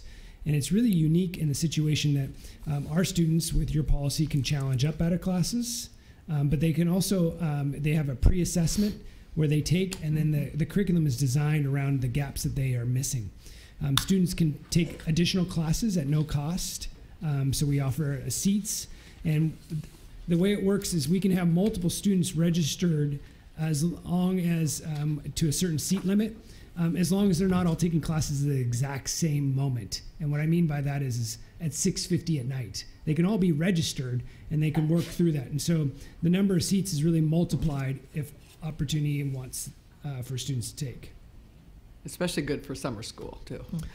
We've used that, and we also provide in our summer school programming additional classroom teachers to provide additional support. So it's not just like, hey, go take it online, and if there's you can't work, it doesn't work for you, you're left alone. So we have designated staff as well as teaching support to say, hey, I was trying this, it didn't work, help me understand this, and so we've used it more as a blended learning approach. So how long have we had it? For how many years now, this company? 3 years, I believe. And we do evaluations, review that it's positive, it's working well. And I was going to comment on that because Director Hines and I did not care for what we had, neither did on our online learning. And we went out and got Ingenuity, and it's made a big difference in the number of kids. And I've seen it. Director Doug Hofstetter was the responsible for getting that. I've watched it at FOSS. Kids are on the computers, teachers are helping them. They're in and they're out. You need to get this done. And it's, as Debbie said, it's helped for enrichment for summer school, and it's also helped some of our kids. It's been a big boost to helping us get the graduation rate up for kids who have been credit deficient come in. It is a blended learning, and Ingenuity has worked much better than what we had before, much better. And I think I think our principals and people that use it, and the kids will tell you it was better than what we had before. Yeah. So it's good. There's a periodic review of other companies at certain intervals to confirm that there isn't a better product, I guess would be my follow-up question for that. Yeah, so they go through an RFP process after they reach a certain threshold. And we measure success, and you'll get after every summer school period, the staff will come to the board and give you an update. And the way we're measuring this is credits earned. So we're looking at not just how many students are taking it, but how many students are being successful in it. Okay. It's also an approved online program through OSPI, who has a series of online programs that they approve for use in schools. So they vet it as well. Okay. All those any additional questions? All those in favor of adopting the motion signify by saying aye. Aye. Aye. Any opposed? The motion is adopted. And if I can make another picture for anybody that's at home and their student wants to take additional classes, they're welcome to access Edgenuity. They do not have to just be a high school student to access programming in Edgenuity. So we do have sometimes middle school students that want to take high school level classes. And it is not just for remediation or credit retrieval. So if your student's at home and they want to explore a different class, have them contact their principal. If that's not successful, they can reach out to the K-12 office, and we will help make sure that they're successful in registering. I think I asked this question the last year when we had this item on the agenda in the context of middle school students who are challenging themselves and taking high school courses. Do they have some flexibility in whether or not that grade, if they're not as successful as they wanted to be, whether or not that grade shows up on their high school transcript? Yes, it's a great question. So really what is critical is the family makes the decision of, we provide some guidance, especially around math, not especially, in math, because all of our students are in algebra, about what determination should a family consider before applying that credit to their high school transcript. If you're getting an A in the class, that's a great, obviously it's going to help your GPA. A B is something to strongly consider. If you're getting below a B, you may want to consider what is the impacts of that of your GPA. But ultimately, it's the family's decision, and they notify the school whether or not they want the credit. Okay, thank you. We approved that, right? I'm losing track. Okay, we'll move on to item number 14, report to the board, curriculum and instruction adoption update. Good evening, President Cobb, members of the board. As part of our multi-year commitment to update our alignment with Washington State Learning Standards, the Curriculum and Instruction Department has identified a process of vetting existing instructional materials using a scoring tool. If existing instructional materials are identified as out of date and budget allows, the Curriculum and Instruction Department then moves forward in working through the adoption of updated instructional materials. The purpose of tonight's presentation is to update you about the process of adopting instructional materials that teams of Tacoma Public School educators have been working through this school year, in alignment with your board policies. I'm going to start this presentation by providing you an overview of the adoption process and a snapshot of the content areas being considered for updated instructional materials, and then provide you with an overview of where we are in the process for sexual health education instructional materials. Per your board policy and regulation 2020 and 2020R, there are 2 levels of committees involved in adopting instructional materials. The overarching committee, the overarching diverse group is the Instructional Materials Committee, or what we call the IMC. Then, for each content area that is considering adopting updated materials, a district curriculum development committee, or what we refer to fondly as the DCDC, is brought together. I'm going to briefly share about the role of the IMC and the DCDC, then give you an update about instructional materials that have been under review this school year. The Curriculum and Instruction Department convened the IMC to overview the process for selecting and recommending the adoption of instructional materials. They have met in November, January, and April of this school year. They have dates on the calendar to meet 4 times during the 18-19 school year, as well to align with your board regulation expectations for members to serve on the committee for 2 years. Our superintendent acted upon the clause in Regulation 2020 that allows up to 2 parent members to be included in the Instructional Materials Committee. We appreciate the support from other departments to help us identify and recruit parents for this committee. Each time the IMC meets, they follow the expectations outlined in your Policy 2020 to review proposed DCDC lists for upcoming adoptions of instructional materials. The IMC members have exercised their right to nominate additional members to the DCDC, thanks to their diverse perspectives.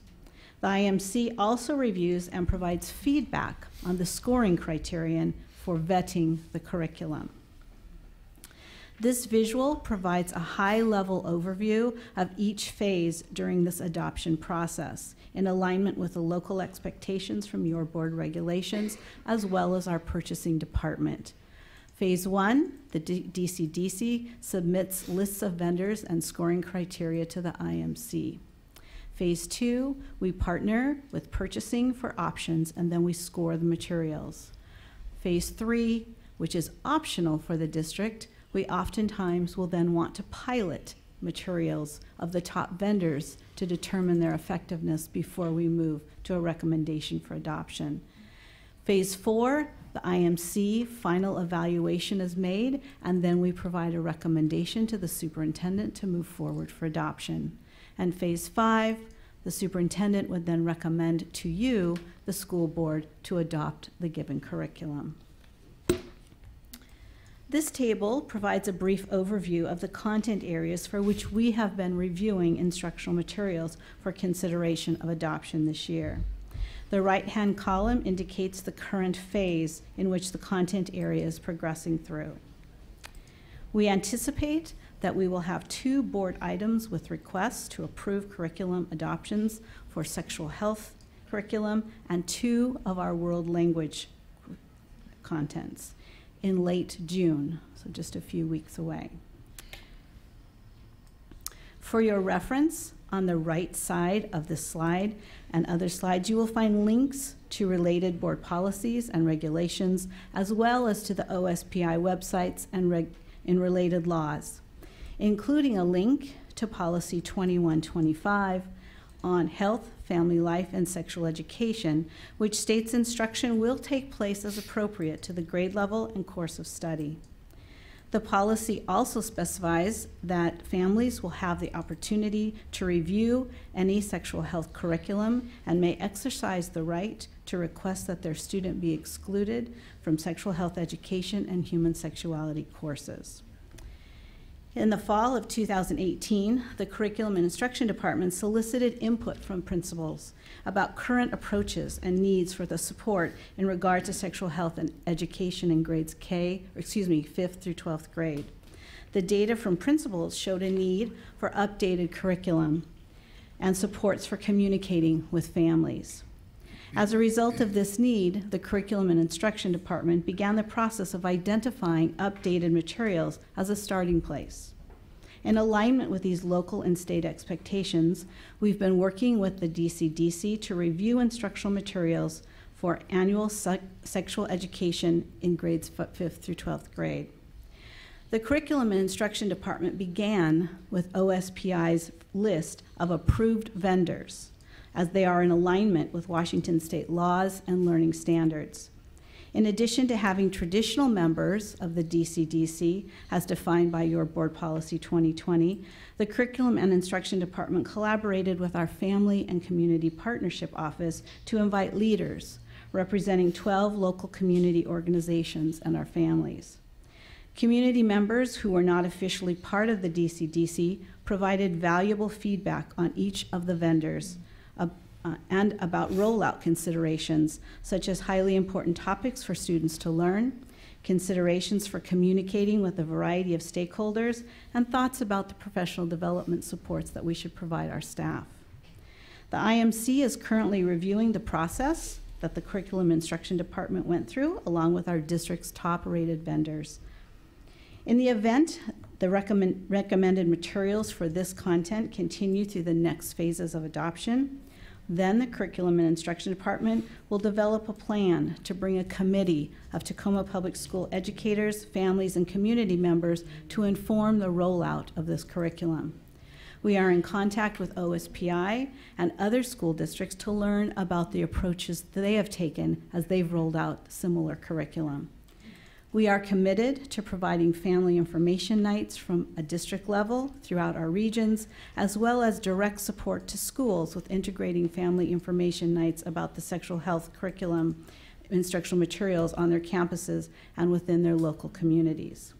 The important voices on this committee will be integral to informing our efforts. We look forward to bringing you more updates at the next board meeting about other content areas that we are moving forward or moving through the adoption of materials process, as well as in Friday reports. Our next board meeting, you will hear about the work we're doing on science and where we are in the phase of adoption, as well as world languages. What questions can I answer for you? Thank you. Director Winskill? Yes. You actually did a really comprehensive report on what was coming up, because a lot of those were my questions. So this has been controversial, this development of this curriculum, especially for elementary. So you're talking about 5 through 12. Is it going to go below those grades? At this point in time, we are not looking below those grades right now, but we will continue to provide you with information as we get more information about where we are with grades K through 4. Great. And so I would like, when I see the material, I'd like to have the material to review for a couple weeks, not like 2 days before the meeting. So if we could have, I don't know if other people feel the same way, but I personally would like to review the material. And I like the fact that you brought up the parent part, that they can take their children out of the program if they want, because that is something I know that's important to a lot of people. But anyway, I would like that material. Great, we can do advance. that. And that is stipulated in your Board Policy 2125, that all parents can opt out using a form and will be provided alternative appropriate instruction during that time. Great, thank you. Director Vial? I have a question, Marie, about when you're going now for the, with the curriculum alignment. How does your vertical alignment process fit into the selection of new curriculum? The vertical alignment, such as with the priority standards and all the work that we've been doing, that's a great question. And part of our work is to prioritize those standards, which you've heard about in other reports and through your Friday reports. In addition to that, then, we spend time vetting our current materials for whichever grade levels that we're speaking about. So if it's kindergarten through 5th, kindergarten through 8th, kindergarten through 12th, we go through a rigorous process of vetting those materials against the standards. And that is done with the teachers, with teams of educators. So we bring them together, they vet the materials, and then using a rubric we determine, so are the materials currently meeting the needs, the high rigor needs of these standards. If we determine that they're not, that they perhaps are outdated, then that's when we move forward, funding depending, as I said earlier, on looking at possible adoption of new materials. So the vertical standards are your paradigm, which you're going to correct bounce off anything that comes down, because for a lot of you that don't know, that vertical standards alignment process is amazing, where we had teams of there's a joke I said, Marie thought I might be interested because I actually did some of this work at the state about lining standards up, did it with the state budget. It was a mess, but it worked. That all teachers of, for example, the math one is the one that I watch, and also the language, where the English language teachers come together from kindergarten through high school and work aligning the standards so that when you start in kindergarten and you wind up at the 12th grade level, everything should feed up to that level. So it's been an amazing process through every one of our curriculum areas. So I wanted to, all that work, to be able to understand that that is the baseline and the Yes. paradigm through which we are going to be selecting curriculum. Is that correct? Exactly. That is where it starts.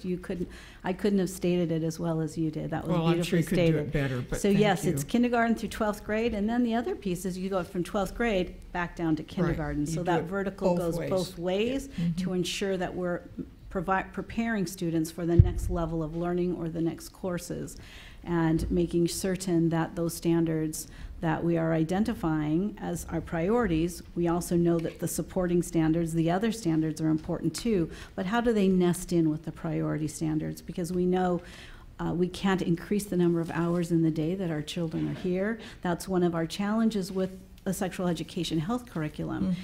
The one that we're currently looking at, that you'll learn more about, is a pretty hefty binder.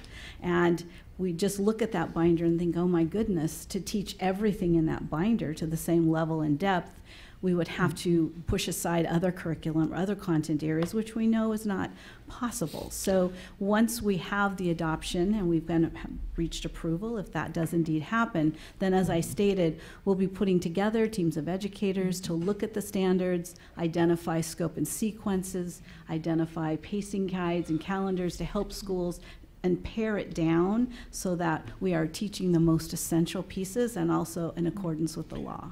I think for me, the watching the vertical alignment process was teacher driven.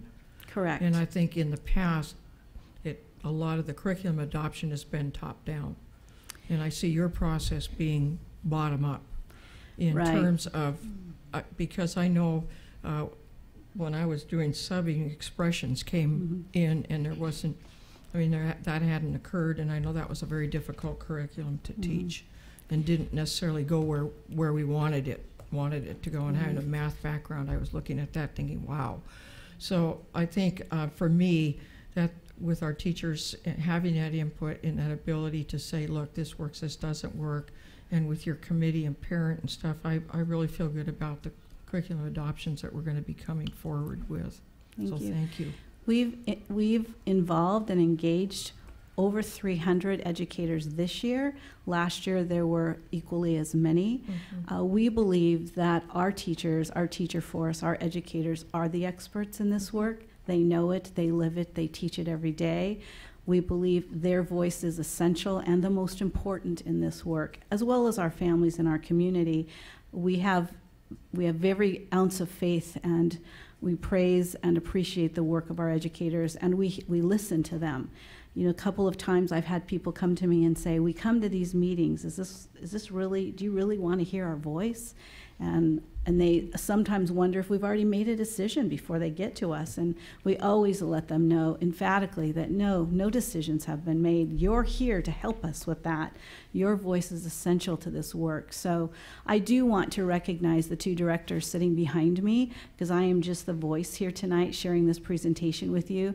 Director Angie Neville and Director Hannah Benrow have been leading this work in the Curriculum and Instruction Department. I will tell you that they are lifting some heavy, heavy loads, working late into the night, but making sure that your board policies are followed to the T, and making sure that the voices of this community, our educators and students, are listened and heard so that we make the best decisions. Thank you. Thanks. Thank you. Any other comments? Director Leon? You mentioned that parents can opt out. So if there are two parents and they disagree, what happens? That becomes a legal issue. Thank you. We end up looking at the parenting plan if those parents are not married, to see who has the rights to make educational decision making. If they are married, then we have to send them out to try and resolve that and come back with a unified voice. And this curriculum comes from an outside educational vendor, or is it made by Tacoma Public Schools? It does come from an outside educational vendor, and it is a curriculum that you'll hear more about that is widely used across Washington State, and as a matter of fact, it is used widely in Tacoma Public Schools. It's just not adopted. So it is currently being used as a supplemental curriculum in many of our schools and classrooms, because we don't have an adopted curriculum currently for sexual health education. And so it is a curriculum that is well known, widely used, has been vetted over and over and over again, and it is probably one of the most commonly used across our state. We were not interested in just moving forward and selecting one because we've heard it's the best. We went through the entire curriculum adoption process and spent many, many weeks on it to ensure that it meets the needs of Tacoma students, because we know our students are special and unique, and we want to make sure that we're doing what we need to do for our students, not just adopting something or accepting something from another district. And currently it's longitudinal from 5th to 12th grade, or that's the future? It is currently it longitudinal from 5th okay. to 12th grade, Thanks. yes. I just have one question about process. I appreciate your comments about the team working really hard to make sure that we're doing this in accordance with the board policy, and that the board policy was adopted like 3 months before I got here, so I didn't have the context for that process. But looking through the policy, there's some really good points in here about what we consider in the screening process. So my question is about what kind of support all of our educators who are engaging in this process get in order to screen in a way that's consistent between kind of raters. Like, what kind of training and support do they get, especially from my interest with regard to the pieces about supporting equitable access to learning and learning materials for all students, and then supporting the elimination of bias pertaining to sex, race, creed, religion, all of those things, and in particular the Washington models for evaluation of bias content. How do we help make sure that educators are all kind of leveled at, or have some common training around what these terms and things mean, and how we are evaluating in the screening process? What does that look like? How's it actually implemented? We call that inner rater reliability. And so prior to embarking upon a rating session with these various curriculum, we go through some professional development. We have a rubric that we use that's been provided to us by OSPI that provides those very types of things to be looking for. So there's conversation prior to that actually happening, conversations amongst teachers. Our directors behind me provide that professional learning to our staff prior to them going into the actual rating process. Okay. So just to get everyone kind of on the same page, we also work very closely with Justina Johnson's department, Academic Access and Equity and Access, we have members of that team on our committees. That is one of our greatest requirements when we look at these materials, is equity across all lenses. So that is certainly at the top of our list in terms of making certain what we adopt is meeting the needs of every student in Tacoma Public Schools. Okay, thank you. And I heard you say too that folks are asked to be on the committees for 2 years, so that I imagine that helps with kind of building capacity around the process. consistency, continuity. We're not having to retrain everyone up like I just mentioned. The training it does take time to get people up to speed to understand what is expected. So we love it when our members will stay for 2 years per your board policy. You're the ones that brilliantly wrote that in here. But we believe it's so essential. Then we're not starting over. And next year we're looking at additional adoptions, and so we will be able to hit the ground running without starting up again. And we haven't adopted curriculum in Tacoma Public Schools for a while, so it's been very important to me and to Deputy Superintendent Garcia that we are being very transparent in our process and communicating widely and clearly what this means and what it looks like, so that nobody's wondering, so what does this look like, what's adoption? And so we've been providing district-to-school reports for our principals. We've asked our committee members to go out and talk to their colleagues about the work that they're doing, and we've been providing Friday reports for you all so that you've been apprised along the way, so that it's very transparent and clear that we're following the steps that you've given us to follow. And I know you said that you partnered with the partnership office and others to bring parents into this, so I assume that they got some support for engaging in this process too. That's correct. Okay. That's correct. And we've invited several community members, which we can provide for you in our Friday report, which exactly those community members were and which were able to attend. We believe that's essential to, because folks hear about this, like Director Winskill said, they're reading about it, they're wondering about it, what does it mean for our students, and so their voice is essential and important to this process as well. If I could comment, we were very, very deliberate in the adoption of that policy, and we worked very hard as a board to make sure that it came out the way that it did about. And we worked with Jen Kapiska and Marie and the whole group, and making sure that we were sensitive to the community needs, to the health needs, and to the equitable needs of our community, which I think have been in our policy development in the time that I have been on this board now, which is almost 7 years, that being, our core value of equity. And I think those of us who are here felt very good, and now we're going to see the implementation of that, and I think we're going to see it, done very professionally and very well, because I think that was our concern, as it is a sensitive issue, and we do have covered. I know that we did have people that I know that participated from all across the community said, this is the way we should really do things. And I think that's a good model for us as we move forward. So it's nice when you adopt a policy to see it actually enacted and not just get stuck in a book and nobody pay attention to it. And I want to commend Hannah and who am I forgetting? Angie. Excuse me? Angie, sorry, I've known Hannah longer for their work in making sure as we go through this process that the board's policies that have been adopted, whether they be our academic acceleration or this policy, making sure that what you are doing is in line what we as a board have asked the superintendent to make sure happens. And Carla, you and Josh, thank you for following through and making that process work. Thank you. I just wanted to mention one other thing. While curriculum adoption typically happens within the curriculum and instruction department, as you heard tonight in an earlier report about the Wallace grant, they're looking at curriculum, that the department is looking at some social emotional learning curriculum. I just wanted you to know that Director Allen and Director Neville and Director Benrow work very closely together to ensure that the processes that we follow in any department in this district are following your policies. So thank you. Thank you for your report. So with that, we will move on to item 15, board comments or reports. And I will start with Director Vial. Thank you. I just yesterday, Director Winskill and I attended the Citizens Audit and Finance Committee. We're the board reps there.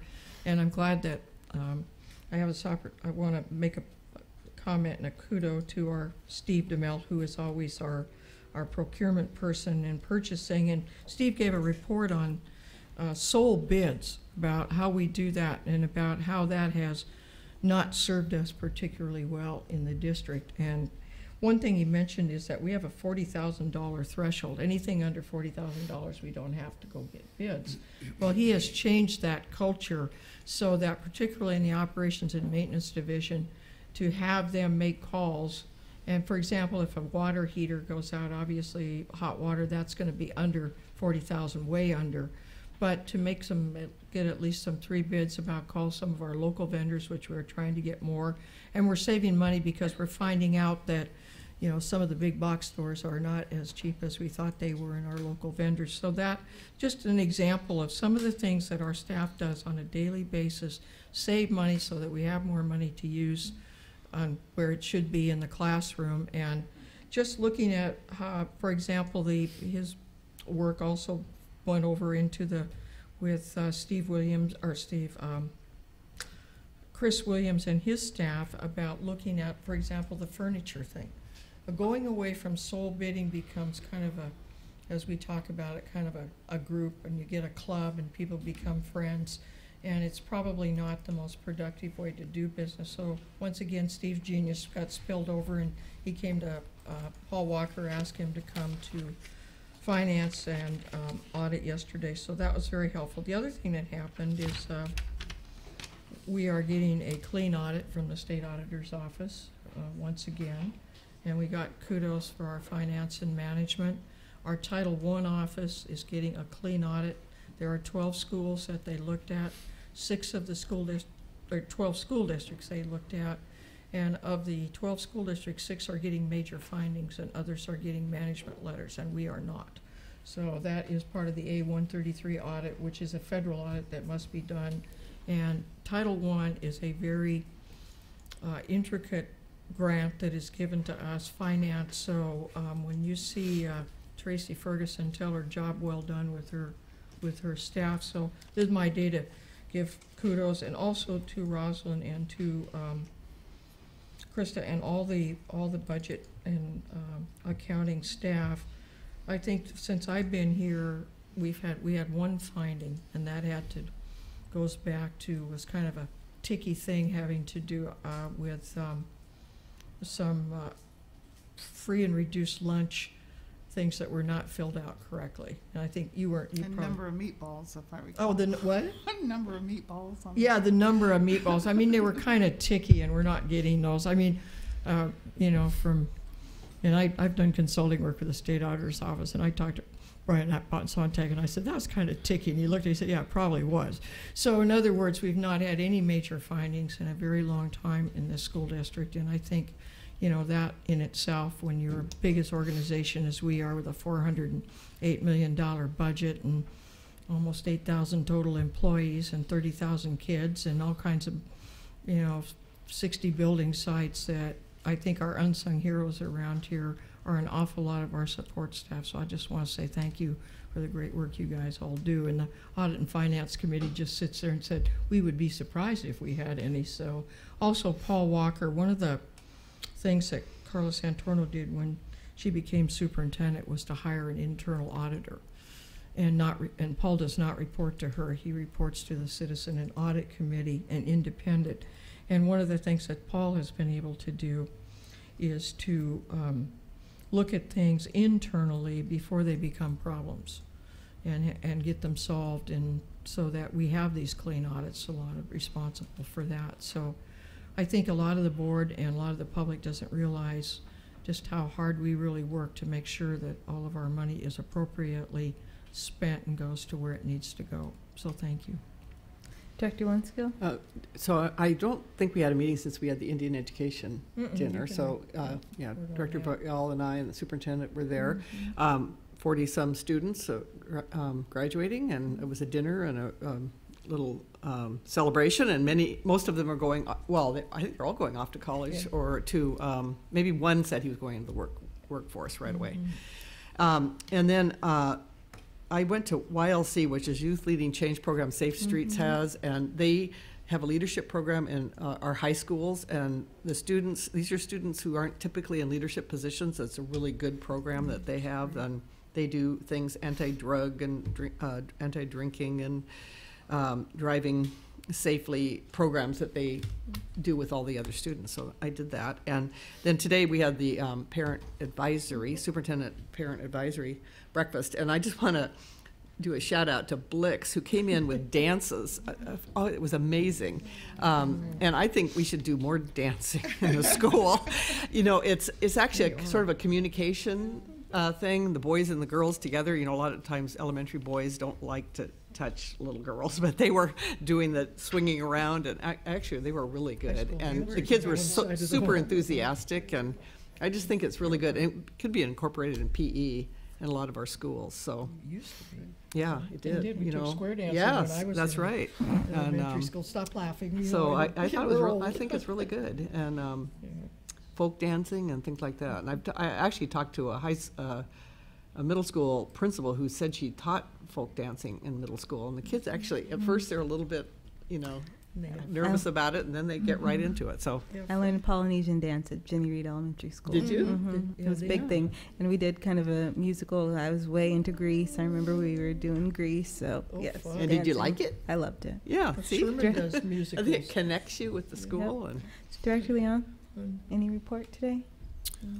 Just some comments, follow up a little bit on some discussion we had last security meeting, but also a different topic. Thinking about success and performance of students that aren't succeeding as well, and trying to target, could there be some more involvement from parents that aren't involved in their education as much as could be helpful. Things like, do they know how to get onto the website, check grades? Do they come to parent-teacher conferences? Those type of things for all students. I think also there's some groups that are not doing as well as others, like the Latino students. Sometimes are not rising. Their graduation rate hasn't risen as much as all the other groups. They're all rising, but maybe that's still something that's not rising as much. I know that there's some concern from some families about immigration agents coming to pick them up if they're not documented parents, and that is not nothing that happens in our district, but that is something that is thought about by some parents. So kind of in this light, I'd like to see if there's interest from the school board and administration in trying to reach out to some of these groups of parents. Maybe they're non-English speaking parents, maybe they're immigrants, maybe they're English speaking parents, and how that can be done with a community partnership. Maybe one of the obvious ones would be a community in schools or other groups. So a little bit maybe discussion could be had about this, and if there are any ideas, I'd love to hear them. I think if our partnership office director, Amanda Scott Thomas, were here, she might have a few things to share and to offer. But I think one of the great things about that team is the focus on, or the incorporation of that dual capacity building framework as a guiding model for their work. So focusing both on developing helping to build the capacity of families to engage with the school system, but also to build our capacity as a school system to really engage families. So I think some of what you're getting at is how we reach to and how we engage with families who may not be English speakers or who may have some other hesitation about coming into the building, to be engaged in that way. And I think that's a great opportunity for us to see and how they engage in supporting their students at home, and for us to build off of that together. But I think Amanda and her team might be able to provide some additional context for things that they have in the works, and for ways that we can plug holes if there are holes in their strategic plan moving forward. I think it's real important too, and one of the things that we can do in central administration is really support school-based, because parents are most likely to engage at their school.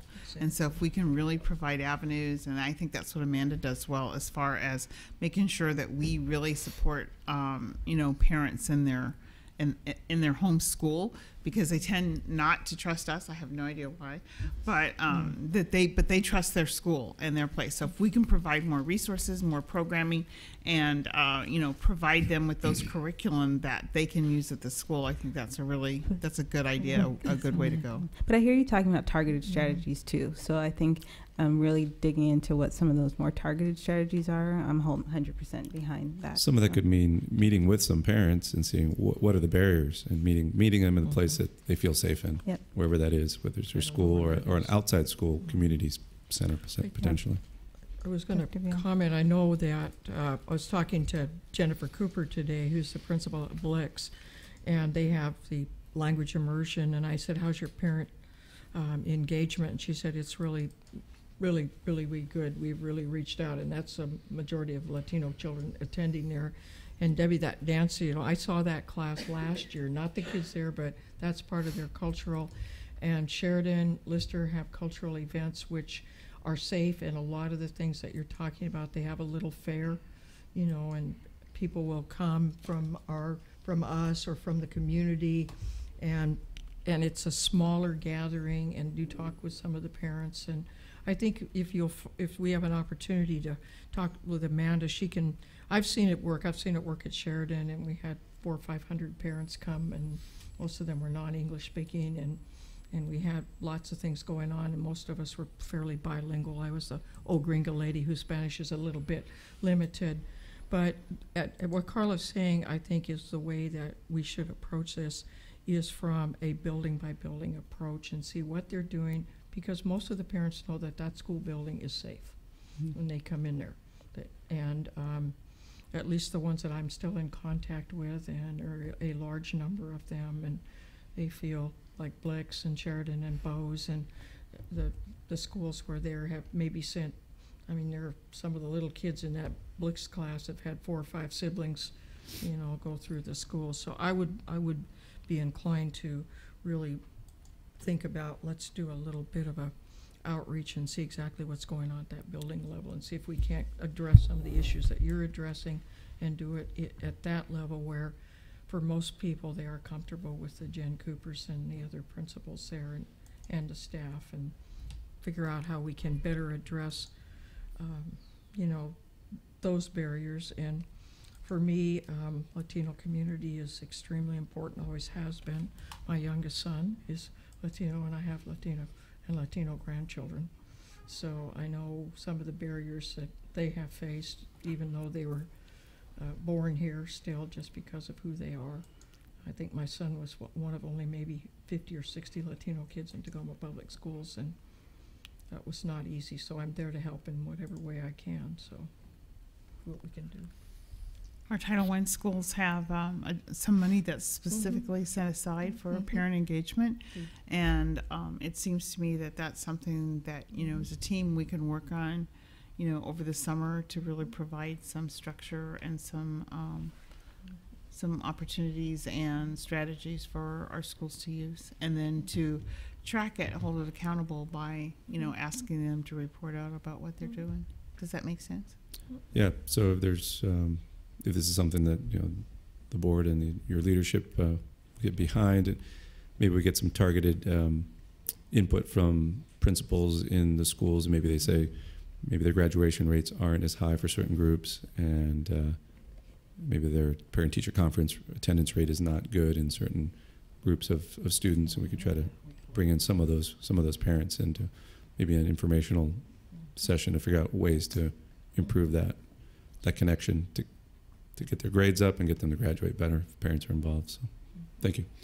The other question, or the other topic, kind of peels back a little bit to our discussion last week on safety, regarding, I appreciate the comments from our speaker here, community person from Planned Parenthood, who had experience keeping safety and a nurturing environment together. So I think there are things that we talked about last week regarding hardening schools, and we mentioned if they're too hardened, then they look like prisons, and kids don't learn in places like that. And I don't think we're there. We're not going to get there.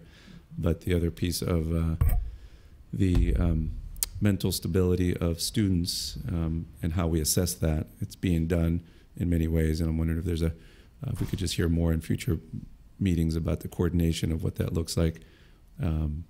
The comments I made last week were before this latest school shooting, where there were no red flags in this person that murdered people in Texas. So looking at all students for evaluation of either wanting to hurt themselves or others, quick questions that could be attended to maybe more than once a year, and how that's being attended to by the schools. Did you folks, I apologize for not being here. Did you folks have a chance to talk a little bit about zones of regulation? Yeah, we did. I'm sorry, what? Zones of regulation. We did. Mm-hmm. Yeah, we remember we talked about the zones of yeah. about one No, of the ways that we I asked just students couldn't to hear you. self-report about how they're Mhm. feeling, what they're looking like. We did talk about that. Okay. Okay. Student board members, do you have comments tonight? No. No. Yeah, I also had something about safety. So last month at the All-City Senate, 2 ladies from the district came and talked to us, and we had a discussion about safety. And I think students have many concerns this year, especially about safety and uncertainties, and it made us feel really heard. And I think that's really important and should continue. And even with the younger students, they're kind of seeing things and hearing things and getting kind of scared. And so I think having conversations about them and discovering what's going to make them feel safe is really important, and we should continue with that. Thank you. Thank you. One more comment. Okay. Mhm. So something that could really improve safety regarding gun injury would be legislation around owners of weapons having them locked up and secured. That doesn't exist currently. But until that exists, maybe the idea of potentially sending a robocall or something to parents saying, if you have guns in your home, please lock them up, to remind people. 60% of weapons in America are not locked up in people's homes. And that contributes to the statistic that if you have weapons in your home, you're 6 times more likely to have them used against you or your loved ones. So that's something for consideration. Can I comment on that? Back in the early 90s, I worked on the Brady bill with Sarah Brady, and we got that passed, and that assault weapon went away. But one of the things that Mayor Rice and I worked on was, number 1, trigger lock, and number 2, exactly what you're talking about, locking the guns up.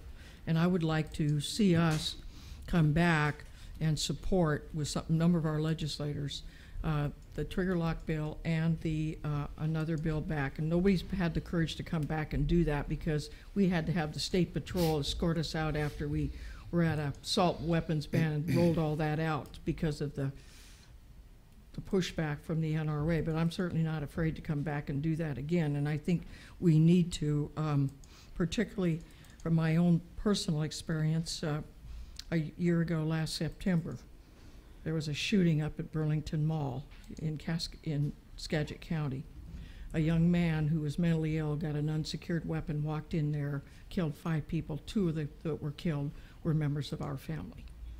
So I really personally understand the need for that, and I think, you know, we probably need to bring that up with some of our other school partners, maybe not necessarily WASDA, but with one of our larger school districts, urban, suburban school districts, that would be properly on this side of the state be willing to support that kind of legislation.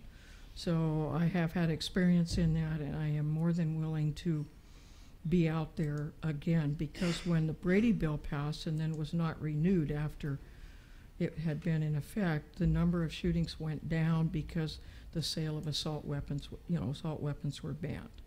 And we need to go back and do that. And I thank you for bringing that up, and particularly given the situation that will never go away for our family, and that was just an unsecured gun, a rifle that he was able to get out of a closet. And there were 2 issues, the mental health issue and the unsecured gun. But if he hadn't had, the gun had been secured, probably 5 people would still be here.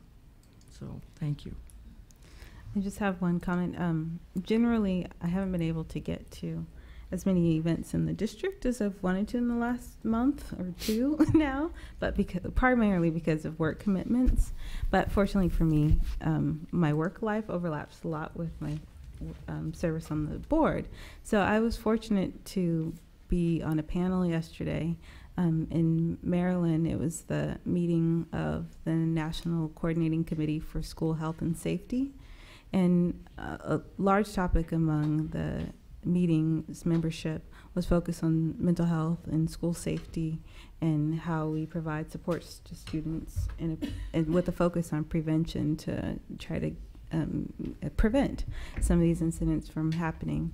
So with that in mind, I'm reflecting more on the work that we're doing with PBIS and trying to, with a focus on prevention and creating that culture of safety and respectful learning environments. And then also the work that we're doing with the Wallace, with support from the Wallace Foundation, with the focus on social emotional learning, that really helps students understand their emotions and engage socially and kind of engage in this very social environment. So I'm really looking forward to where this work is going. But as I sit here and thought about it a little bit longer, I just want to express one point of not concern yet, but just to put this out here as a thought in the work that we're doing with Wallace. And I appreciate the fact that we're leading and helping to build the research and evidence base for embedding explicit social emotional instruction, because there isn't a huge evidence base for it. But in education, we don't have a ton of gold standards, random controlled trial kind of studies with good comparison groups, in part because it's really expensive, but also because of the ethical issues around not providing students access to something that you know is beneficial while you provide it in another context. So I'm really want to be sensitive to the timeline, the length of our partnership, and sensitive to watching the early outcomes that we see. And I recognize too that implementation takes time, so 3 years is really not that long, but I really want to be sensitive to watching those outcomes. And if we see really strong evidence that what we're doing with the control schools or with the pilot schools is really working, like thinking about that year 3 timeline and what it looks like and what that rollout to the other schools looks like. Because if we see strong evidence that it's having an impact and really making a difference in the pilot schools, I would hate to wait longer, as long as we've planned to roll that out. But that's just my one caution around the work as it rolls out. So just real quickly, the Wallace grant is targeted at 12 schools, 6 pilots, 6 comparison sites. One of the reasons we were selected was the work in the Tacoma Whole Child Initiative, which is around culture and climate. And there are some different pieces around there. We don't have to stop that work. We made it very clear we were not going to stop that work. And so this doesn't limit. What they'll be looking for is how does this extra boost in alignment between after school, as well as some of the more targeted things that we're going to increase as our Tacoma plan that we're designing has an impact. But it's not to say that we, because this was a deal breaker as far as the staff was concerned, we weren't going to stop the Tacoma Whole Child Initiative work. And it doesn't mean that even schools that are in the comparison sites can't do additional things. And so it is just the research studies around some very specific components, but it's really designed to build a plan that can go out and be expanded. So think of it also as rocket fuel. What are these cities doing that's working well? How do we boost that and see what the business plan is in order to expand? And including the 4th year of the grant is designed where cities are eligible for funding to bring whatever those comparison sites up are to speed, as well as build that system out. And so the board is there. And some good news is, as when we looked at our results in Tacoma, and compared to, they measure social emotional skills of students. They measure all kinds of things, but the most important one for us was social emotional skills. We're not competitive, but our Tacoma kids have it. And that doesn't mean, and one of the things that I would just caution is there is not a perfect silver bullet for any of this. When we're dealing with culture and climate, we will always be constantly working at how do we improve, what are the latest needs, how do we respond to those needs? This is very dynamic. It's dynamic from a developmental level. It's dynamic from a societal issue. So I also want to be very clear, this work will never go away as long as we value it. And even at that, the board made it very clear when they adopted the strategic plan goals is that those plans needed to be dynamic. All this to say is we have not arrived. Superintendent Sarteno has reminded us that, and we will never really arrive. We will need, it's a continuous improvement cycle, and that's was very critical when the board established that plan, is to also establish a philosophy about continuous improvement. So as we bring you reports, as we bring you next steps, as we bring you samples, those are not to say that that is the be all end all and that we're done, but that's the next phase of our continuous improvement, including things like how do we put kiosks in the community so that parents have different access to information. And so we sometimes need time to pilot some of those to make sure that work out the legal situations, work out the access situations. But there's a number of things that are in the hopper that the superintendent is, that we may not be ready to quite release for public affair, but even including today, Carla, you know, what's next? What's next? And I did see one of those kiosks. Well, I was told I saw a picture of one of those kiosks in the community, so I'm excited for that too. And it's really important that we also are able to make sure that they're functional before we just go out there, because that's the downside of we just throw something out there, we put some positive PR around it, and then it's not functional, and then people are more frustrated. And so we're really trying to do our due diligence of trying to figure out, is the business model, what's the support, and that can be frustrating because it's not always as fast as we want to go, not as fast as you want to go, not as fast as the community wants to go. But this is really important work, and it's work that is always going to be a part of our, if we truly believe in every student every day, it's always going to be a part of our work. And so we'll never truly arrive and be, well, we're done with the whole child. And when we think we do that, then everything falls apart. Yeah. Based on my experience, I can tell you that. And it's also really frustrating because sometimes folks want to say, well, just tell me the answer. Well, the answer is a value system, and the answer is a belief system, and continuously improving to ensure that they're safe, engaged, challenged, supported, healthy. And so we will continue to work in there. Thank you. So with that, unless there's any other comments, we will move on to item 16, announcement of future. Oh, they did. Didn't get to come. Oh, no, they did. He said he didn't have a report. Oh, you did? Mhm. Okay, sorry. I I just forgot you. I was a little off earlier, but I got it together for the end. Okay, good. Item 16, announcement of future board meetings, Thursday, June 7, 2018. We will meet at 6 p.m. for an executive session to talk about the superintendent's evaluation. Thursday, June 14th, 2018, we will meet at 6 p.m. for our regular business meeting. Item 17, executive session. There is no executive session tonight. And item 18, with that, we are adjourned. So that, no.